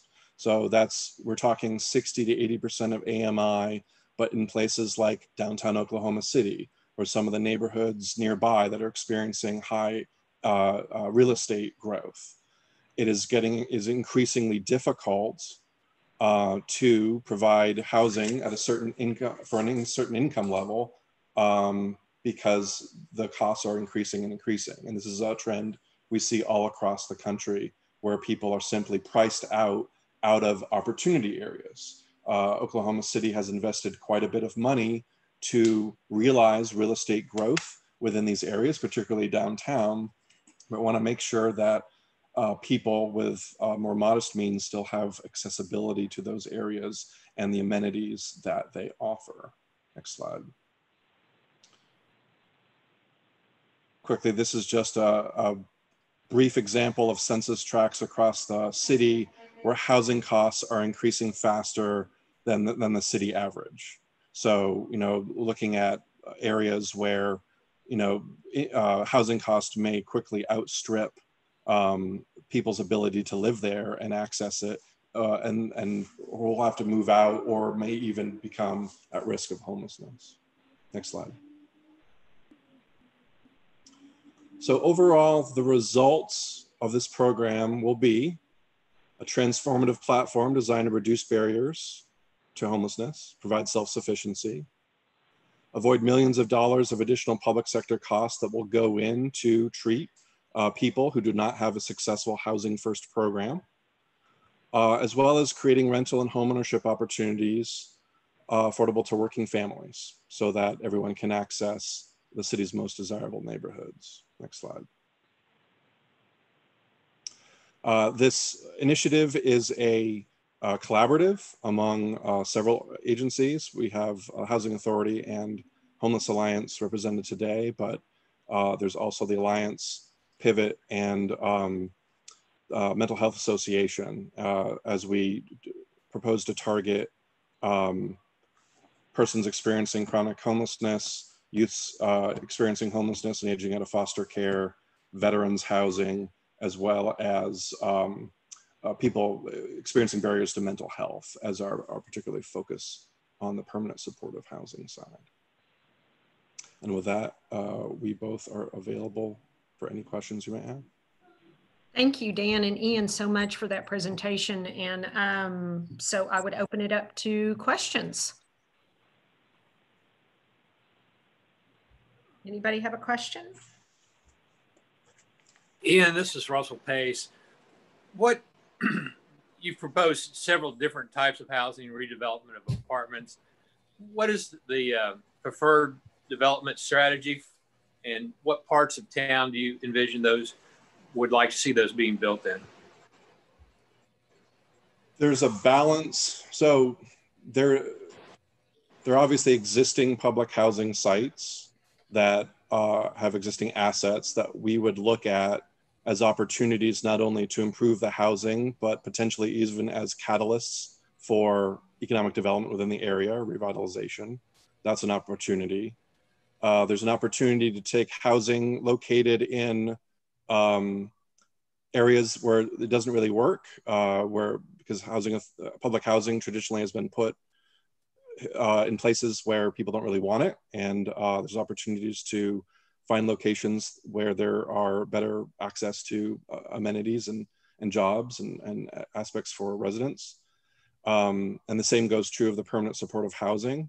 And I think overall, there's a balance between proximity to services, particularly for the permanent supportive housing, and balance and ensuring that, you know, they're in neighborhoods with good access to things that allow people to succeed.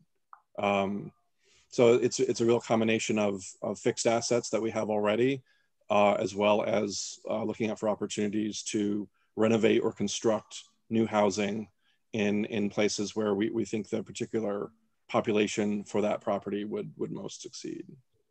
Do you envision some more tiny house communities? I think the discussion, we've had discussions with Pivot on their program. There's a possibility of expanding the tiny home community, or possibly building programs that actually are the next step in housing for those youths, whereas the tiny homes offer an opportunity as that entry level access to housing, but there might be a higher level of services or other type of housing that youths benefit from at a different level.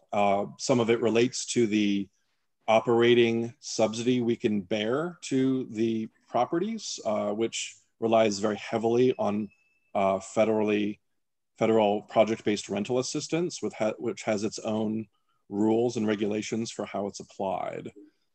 So we haven't designed the Pivot or the youth program just yet, but those are the various options we've looked at. Thank you.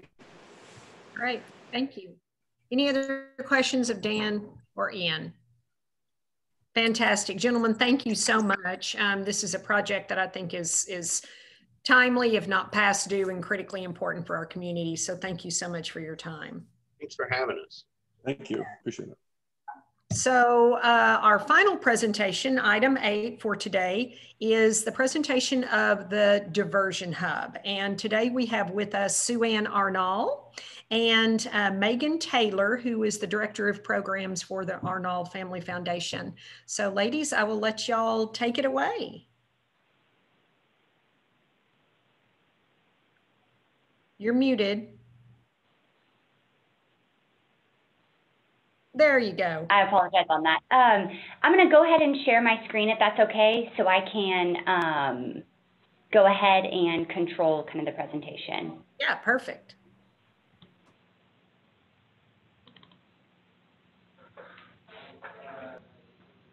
There. Yep. Sorry. We're just about there. How do I remove that? Okay. Hello, I'm Sue Ann Arnall. I'm president of the Arnall Family Foundation and also of the board of the Diversion Hub. The Diversion Hub has been a dream of mine for a couple of years, but it's been the dream of many others in Oklahoma City for a lot of years. And we actually created it with the input and help of several stakeholders in the community. At Arnall Family Foundation, we look for gaps in the community, and our work in foster care revealed that a large number of those children had biological parents who had been in jail or prison. And so we started looking at the criminal justice system, and we identified systemic failures. And addressing those failures is what led us to the Diversion Hub and understanding what others have been dreaming about. We are extremely grateful to be included in the Oklahoma City MAPS 4 projects, and I thank you all for volunteering your time to make the projects a reality. And Megan Taylor is the Director of Programs for the Hub, and she will take it from here. Thank you so much, Ms. Arnall. Again, my name is Megan Taylor. I'm the Director of Programs here at the Oklahoma City Diversion Hub. I want to start off by giving kind of a formal what is the Diversion Hub and who's a part of the leadership that we have currently. So the Diversion Hub is a comprehensive one-stop network dedicated to assisting justice-involved individuals in Oklahoma City by harnessing the power of multiple support agencies through combined and collaborative services. Our goal is to provide life-stabilizing resources while empowering individuals to reduce their encounters with the criminal justice system through enhanced support services, including case management, data integration, and coordinated communication under one roof. The current leadership that we have here at the Oklahoma City Diversion Hub is Damon Britton serving as the Executive Director, myself over programs, and Mr. David Dickerson, the Director of Operations. Mr. Britton wasn't able to be here today, but he has a message for you all.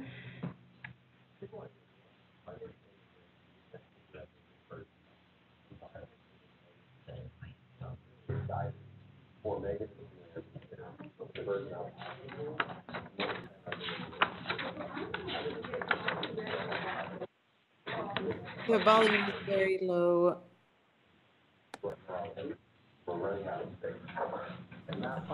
I can't hear that at all.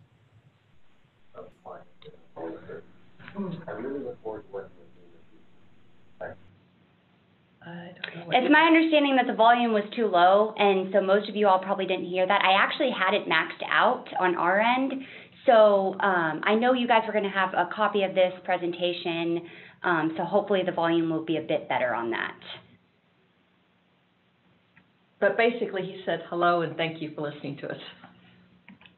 So why the Diversion Hub? Why are we here, and why do we need that?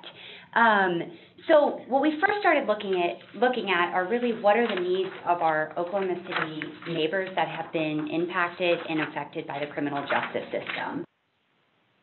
We started off by taking a very basic look at what the top 5 charges of those arrested and booked into Oklahoma County Jail were. And this data was provided to us by the Oklahoma City Police Department. As we started looking at what the top 5 arrests were, we started realizing that there were a lot of gaps that we would be able to fill and assist those individuals, and thereby reduce their encounters with the criminal justice system. As you can tell on here, we've got failure to appears for felonies leading the bookends in Oklahoma County Jail in 2020. Public drunkenness, failure to appear on misdemeanors, no state driver's license, and larceny of merchandise. The failure to appears on both the felony and the misdemeanors, those are not new charges. Those are when individuals have failed to appear for court-ordered appearances.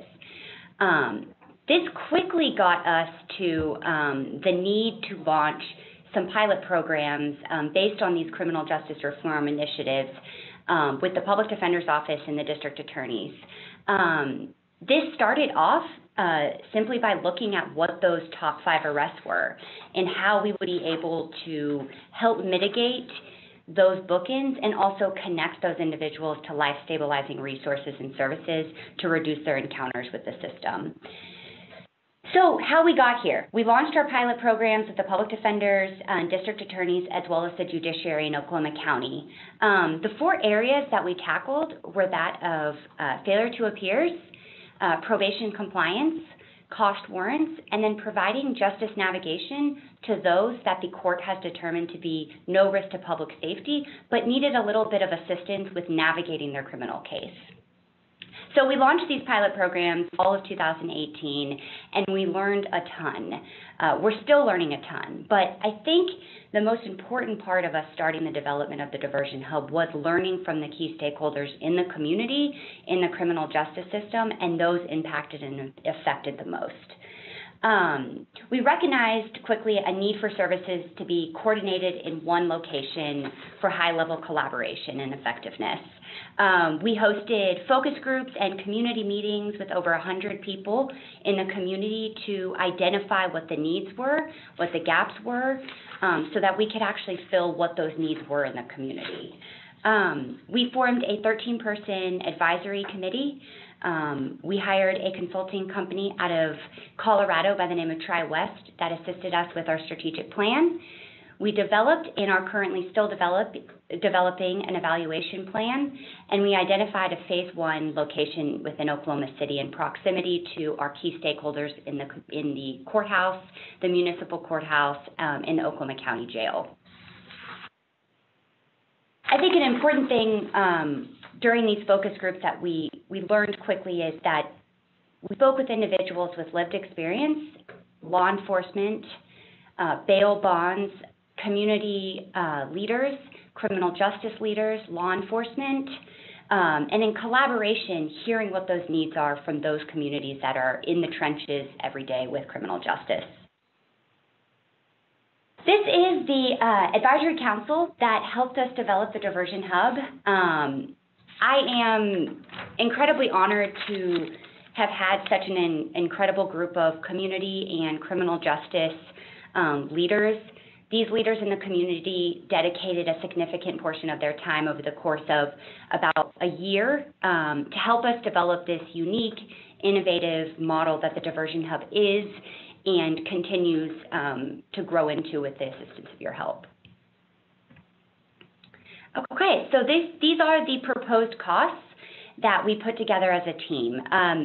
These are by no means a solidified proposal. We anticipate working with the council and with the with the community as we develop a more solidified proposal of those numbers.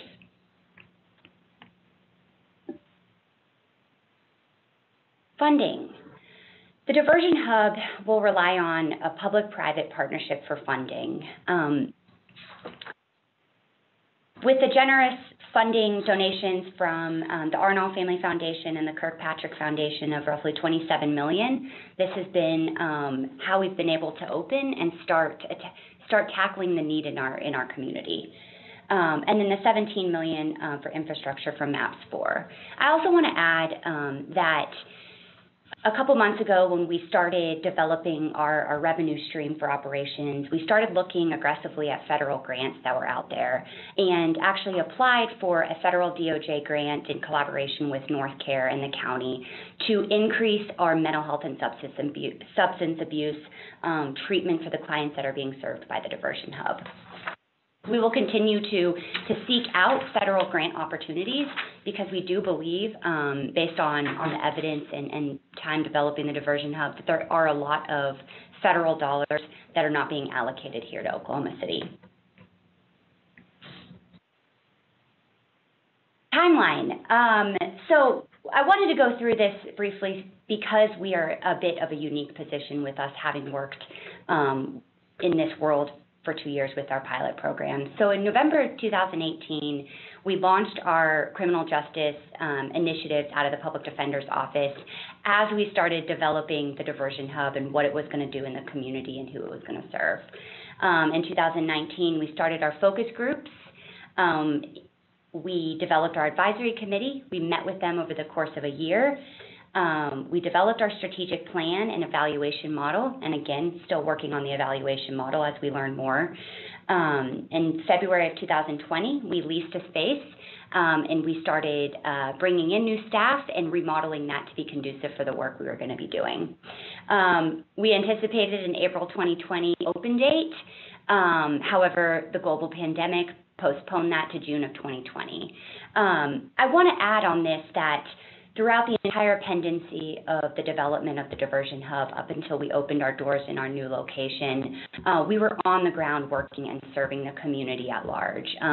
The indigent individuals that the Public Defender's Office have served for so long, we were able to provide them an additional layer of support. And so when we opened in June of 2020, we actually were serving roughly 600 clients. We were serving 600 clients in a capacity of justice navigation and case management. In March, April, when COVID started really becoming something that the city was starting to take an initiative on tackling, we were on the ground collaborating with the Public Defender's Office to get folks out of the Oklahoma County Jail that did not pose a risk to public safety, and got them connected to resources out in the community so that they would be safe, as well as the facility, the Oklahoma County Jail. How it works. So a lot of arrows and a lot of content on there. So I'm just going to kind of briefly talk about what it would look like for a client to come through the first time. A client comes through our doors and meets with an intake specialist at that first interaction. That intake specialist is actually a case manager that conducts intakes 1 day a week. All of the clients that case manager conducts the intake on will roll into that case manager's caseload. So we were strategic and methodical about that. We wanted to have that increased quality continuum of care, and we wanted to be focused on not re-traumatizing our clients over and over again. So at that first interaction, the case manager, a justice navigator, and the client conduct an emergency needs assessment. What we're looking at that emergency and needs assessment is how do we get this individual safe and stable for right now. The case manager is looking at housing, looking at clothing, there's food insecurity, hygiene, transportation, and our justice navigator is at the same time doing a cursory search of all of the criminal justice involvement in all of Oklahoma. Everybody that comes through our doors has justice involvement of some form to be qualified, and so that individual has two teammates on their side. They've got the case manager, but they've also got the justice navigator to assist them with being in compliance with whatever the court has put forward. The next interaction is the client comes back within 48 hours to do a deeper strength and needs assessment with the case manager and justice navigator. What this strength and needs assessment is it's looking at the strengths and the weaknesses of the client, and we develop a service plan based on that. So we've got short-term goals and we've got long-term goals. The client and the case manager regularly meet. We're looking at roughly either once a week or every other week, depending on the level of need of the client. And then the case manager will refer out to service providers that are either in-house at the Diversion Hub or out in the community. As you can see on this slide, we've got some of the service providers: mental health, justice navigation, employment, housing, benefit navigation, probation, and again, some of those are in-house and some of those are out in the community. So our current on-site partners are listed here. So the model of the Diversion Hub is that collaboration is essential and is everything, and not duplicating the services that are being done by great agencies in the community already. So that was key, and that was a fundamental thing as we were developing the Diversion Hub. So what we do is we bring in those experts, opposed to trying to make our staff experts in a wide range of services and resources that benefit our clients. And so we bring those experts in-house, and we empower them with high-level connection and collaboration, all with the benefit for our clients that we're serving. We've got City Care and Homeless Alliance that are full-time on-site for housing. We've got Work Ready Team and Urban League assisting us with employment needs. We've got North Care for substance abuse and mental health. We've got Front Porch Initiative for our benefit navigation. And then we have Bail Project here, which is a nonprofit that assists individuals that are in custody solely based on their indigent inability to make bond. Maybe describe the Front Porch Initiative. Yeah, and so the Front Porch Initiative is an incredible benefit to the clients that come through the Diversion Hub. We knew from our experience in the pilot programs over the past 2 years that being an expert in benefits is very, very difficult. It could actually, I mean, that is something that can take your entire life to become experts in. And so we knew we weren't going to effectively be able to provide that assistance without bringing in experts. The Oklahoma Front Porch Initiative is a program through the governor, Governor Stitt, and run through Mr. Bates and Secretary Budd. The intent of the program is to increase our efficiency and effectiveness with benefits, improving the interaction between the agencies and the customers. And what we've learned is that there are a lot of benefits that our clients would be eligible for, that by getting them connected to those benefits, we're thereby removing those barriers for a lot of them. Organically, the way that we started benefiting, our clients started benefiting through the Front Porch Initiative is getting connected with food stamps, with SNAP. If an individual is eligible for SNAP, they're also eligible for specific employment training through one of our other partners, Work Ready. And so this collaboration has been able to open up benefits and remove barriers just by having that under one roof collaboration. So who do we serve? We are low barrier entry, but we had to put parameters to be successful. So who we serve justice involved individuals in Oklahoma County District Court who are at risk of being revoked on probation or accelerated to a convicted status, and or those individuals in the pretrial phase of their case.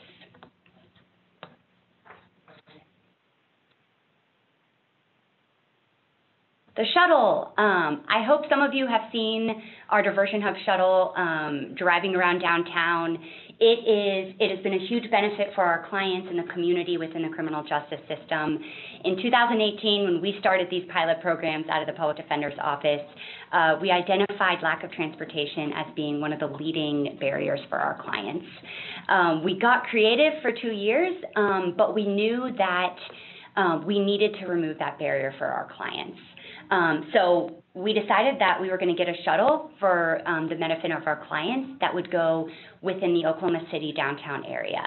So this shuttle bus runs Monday through Friday all day, and we do a fixed route between the Oklahoma County Jail, the Diversion Hub, the Oklahoma County Courthouse, and the Oklahoma City Municipal Courthouse. We've expanded the route for the shuttle to service-related appointments, again, removing those barriers so our clients can be successful.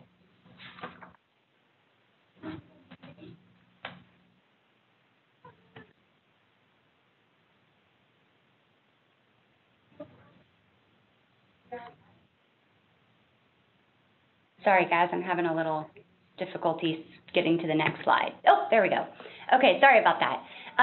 So what is the community impact that we are having and seek to continue to have? Safer communities, reduced jail population, lower recidivism. Public safety is of great importance to us. Every single day, we are working to improve public safety for our neighbors in the community, including our clients. So how do we build safer communities? The evidence and studies show that we connect these individuals to life-stabilizing resources and services that will aid them in becoming self-sufficient and stable. Restoring hope is something that we saw as an intangible thing that would really aid in the success of our clients. When we started working with clients, we started realizing that a lot of our clients that we're working with in the criminal justice system are without hope. They're picking the best option that they have, but they really don't have any good, safe options to pick. And so by restoring the hope every day, by broadening their options, and help guiding them to the better, safer options, we're building safer individuals in our community. By doing that, we are lowering recidivism and we're reducing jail population. Reducing jail population, again, with those pilot programs that we ran out of the Public Defender's Office, tackling those two contributors to being booked in on the failure to appears was an area that we wanted to tackle. Because we knew that there were barriers preventing folks from getting to their court-ordered appearances.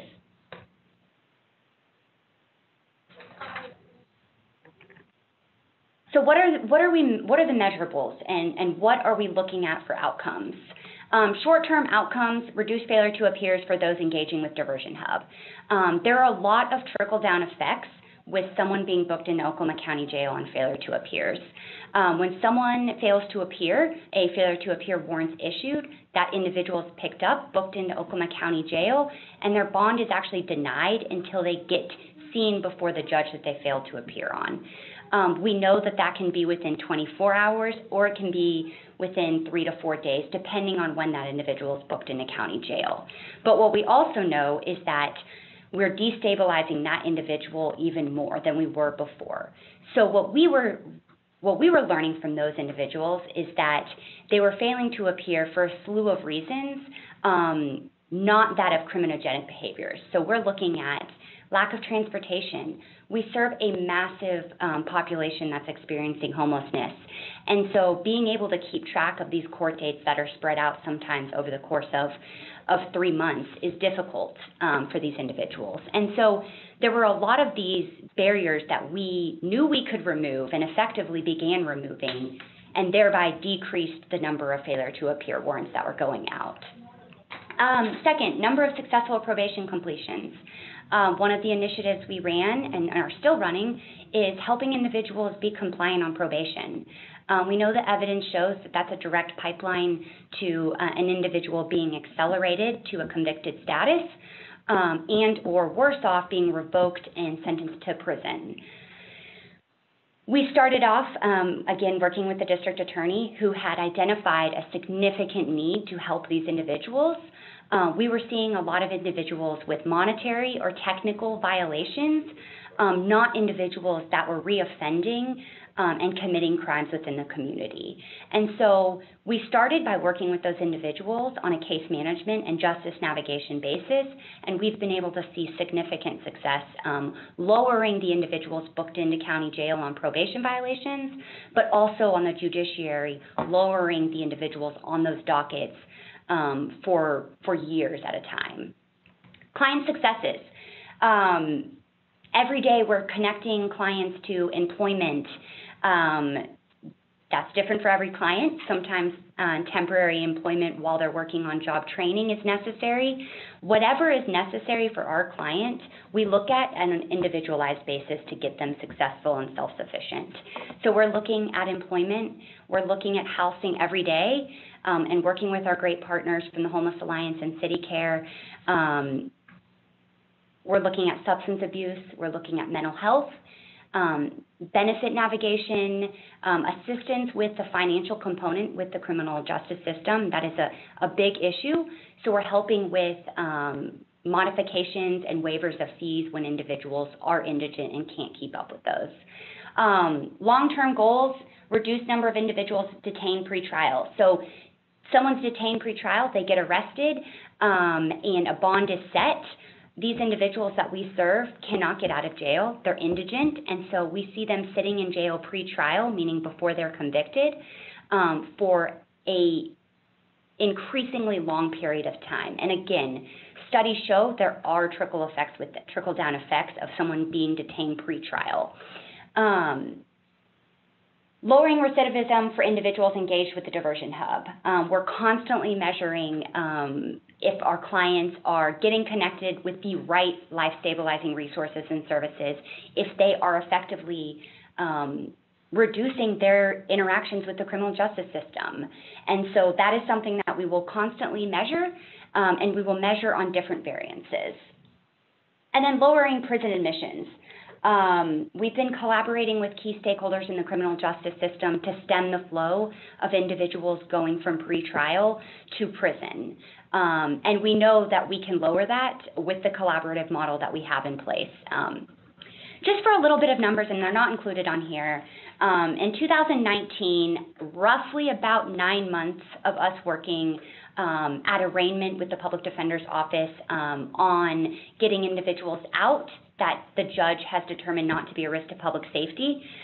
We've been providing justice navigation. So what that looks like is we help individuals that are a bit higher need, that are indigent in custody, with getting connected to legal counsel, being compliant on the pretrial conditions set forth by the court, and then getting to court. The criminal justice system is an absolutely confusing place for lawyers and judges. For our clients that are suffering with significant barriers and have for a majority of their life, it's insurmountable. And so we're there to walk that with them. But again, in 2019, again, roughly about 9 to 10 months, we saw 358 bench ORs. So those individuals released on their own recognizance that otherwise wouldn't have been released based on their high level of need. So we're looking at a homeless population sitting in custody because the court measures the risk and determines that they don't have anything to help them be successful when they get out. And so what we did was we stepped in and we said we can provide a navigation for these individuals. 83% of the individuals that we worked with over the course of the 9 months out of the Public Defender's Office showed up to court. That's a really great number. Again, I worked in the criminal justice system as a district attorney first, and failure to appear is an issue every day for every docket. And so 83% of our individuals that are high need showing up to court, getting their cases disposed of, and having a fighting chance is really what we're seeking to do on that. So where are we now? We are now serving roughly 500 clients in a case management and justice navigation capacity, collaborating daily with our on-site partners and then the great community partners we have out in the community. We are currently working out of a 10,000 square foot location that we remodeled and tailored to our needs in Midtown. We are bursting from the seams. We have filled every single area of our office with staff, with partners, all in the benefit of our clients. We are looking to expand and grow about 5,000 square feet. So roughly in a couple months, we will be expanding to 15,000 square feet. Again, we're finding closets, crevices, places for our staff to work and to meet clients where they're at. And so the need to expand to a roughly 30,000 square foot facility is based on our on the ground work and us having to get creative with our location here. And I think it's really important to know, again, we opened our doors serving 500 to 600 clients. That is a lot of clients to be serving during a global pandemic. And so when we opened our doors, the need and the volume was absolutely apparent.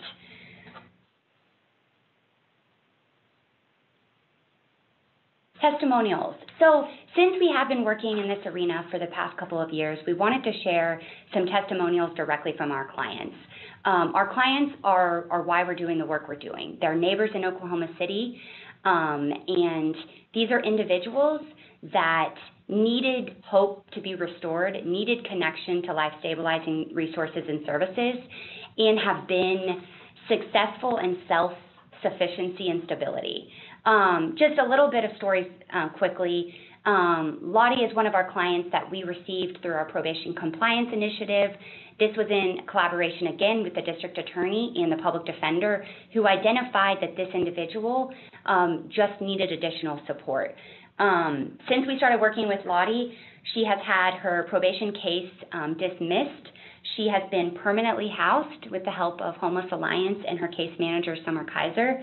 And we have consistently worked on increasing her stability with employment. This is huge. This is success.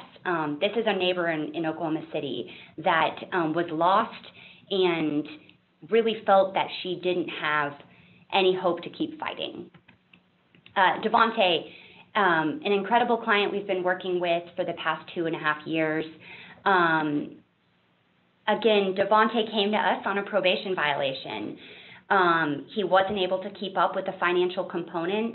He had experienced a lot of hurdles in his life that had derailed him and had him to a point of giving up. We worked with him. The district attorney gave us some time on the probation case so that we could get him successful. Devontae is working every day on his GED. He is working on job training. He's working while he's working on job training. He's working on housing. He is at our office every day utilizing our resources to better himself. And again, this is what self-sufficiency and success looks like. Tracy, another incredible client that we've been able to help and restore some hope so that she has a fighting chance.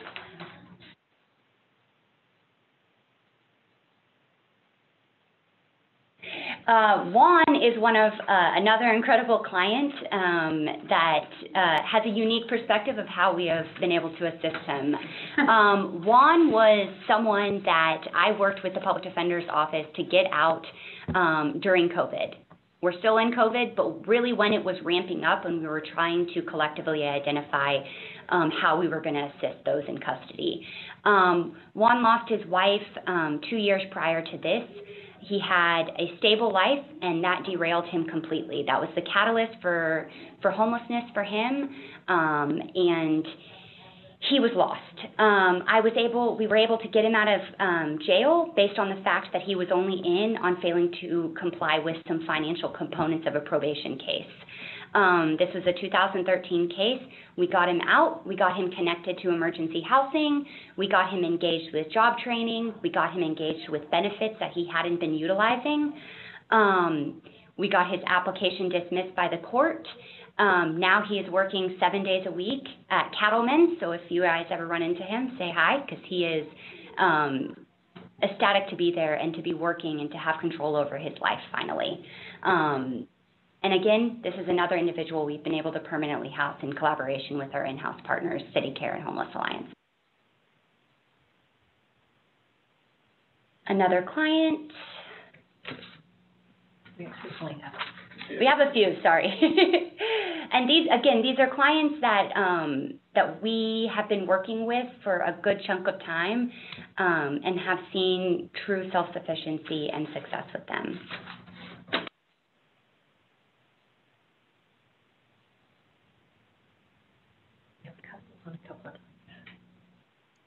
Fantastic. Okay. Great. Thank you so much. You bet. Megan and Sue Ann, thank you so much for your presentation and your comments today. So I'd open it up to questions. Any questions? Yeah, I do. Okay, Harry. You mentioned the statistics from 2019. You've been open at your current location just since June, I know, just a couple of months. But what's the current caseload, did you say, or did you say that? Yeah, so it changes every day because we get new clients every day, but we were at 450 as of my most recent search. And those are clients that are engaged with case management and justice navigation. And we have clients leaving with their cases closed, some of the easier ones, and then some of the ones they've been working with for a long time. We've had up to one day, I think we had 70 people walk through the door, but typically it's about new people, or new and existing. Typically it's 10 to 20 people coming in. Yes. And the clients, we're getting, the need is so great. We found this huge gap, and the need is great, and frankly, it's a little bit overwhelming, but we're going to do our best, and we're going to control it so we can have quality case management, and so that every client gets the service that they need. Well, and they're set up for success. Yes, we want to set up for success. Thank you. Russell, did you have a question? I did not at this time, thanks. Okay, Mark? Yes, please. The shuttle system, can you go a little more in depth about how that works? I mean, does it go to certain bus stops? How does it get the clients to the courthouse and other parts of downtown Oklahoma City? We created our own bus stop. Yeah. Well, we were allowed to create them through the county and the city, but go ahead. Yeah, so our shuttle is the Diversion Hub shuttle with a Diversion Hub staff member that operates it. And we go basically 8 to 5, Monday through Friday. When we first opened, it was on the fixed route between Oklahoma County Jail, Municipal Court, District Court, and the Diversion Hub. We've since expanded it a bit to address the need of our clients to remove transportation barriers for service-related appointments. So if a client needs to go to North Care or Red Rock, we're able to transport them there. We also utilize a private Lyft account if it is something that we need to get our client to somewhere else, but we can't utilize the shuttle. So if the barrier is transportation, we collaborate to make sure that we remove that so our client can be successful. And twice a year we buy the bus pass, Embark bus passes at half price. I don't know how much we've bought, but a lot. Yeah, we're one of the biggest customers, I think. Thanks for being a great customer. Yeah. Other questions? All righty. Fantastic. Again, Sue Ann and Megan, thank you so much for your dedication on this important issue for our community. You're not just changing lives, but you're changing the face of our community. So thank you so very much for your dedication. And I think the entire board really looks forward to working with you on this project. Thank you. Thank you. So now we'll move to item 9 on our agenda, comments by board, staff, or citizens. Do we have any citizens that have signed up? No, we do not, Madam Chairman. Great. Any additional comments by board? Okay, staff comments. No, ma'am. Okay. The only thing that I would say is that our next meeting is for October 1st. Presentations on that issue, so I can sure carve out time in your schedules. And unless there's any other comments or questions for today, I will call on me. I'm sorry, Teresa, that was, we had some background noise and I caught like maybe every other word of everything you just said. Do you mind repeating? Oh, sure, no problem. Thank you. I'm saying that our next meeting is Thursday, October 1st at 10:30. And we have several presentations on various projects. So you might be sure and carve out, if you can, enough time in your schedule so that you don't feel pressed. And if there aren't any other questions or comments, I would adjourn our meeting. Thank you, everybody. Apologize for my technical difficulties early. We'll get it together. Thanks all. Bye, everybody.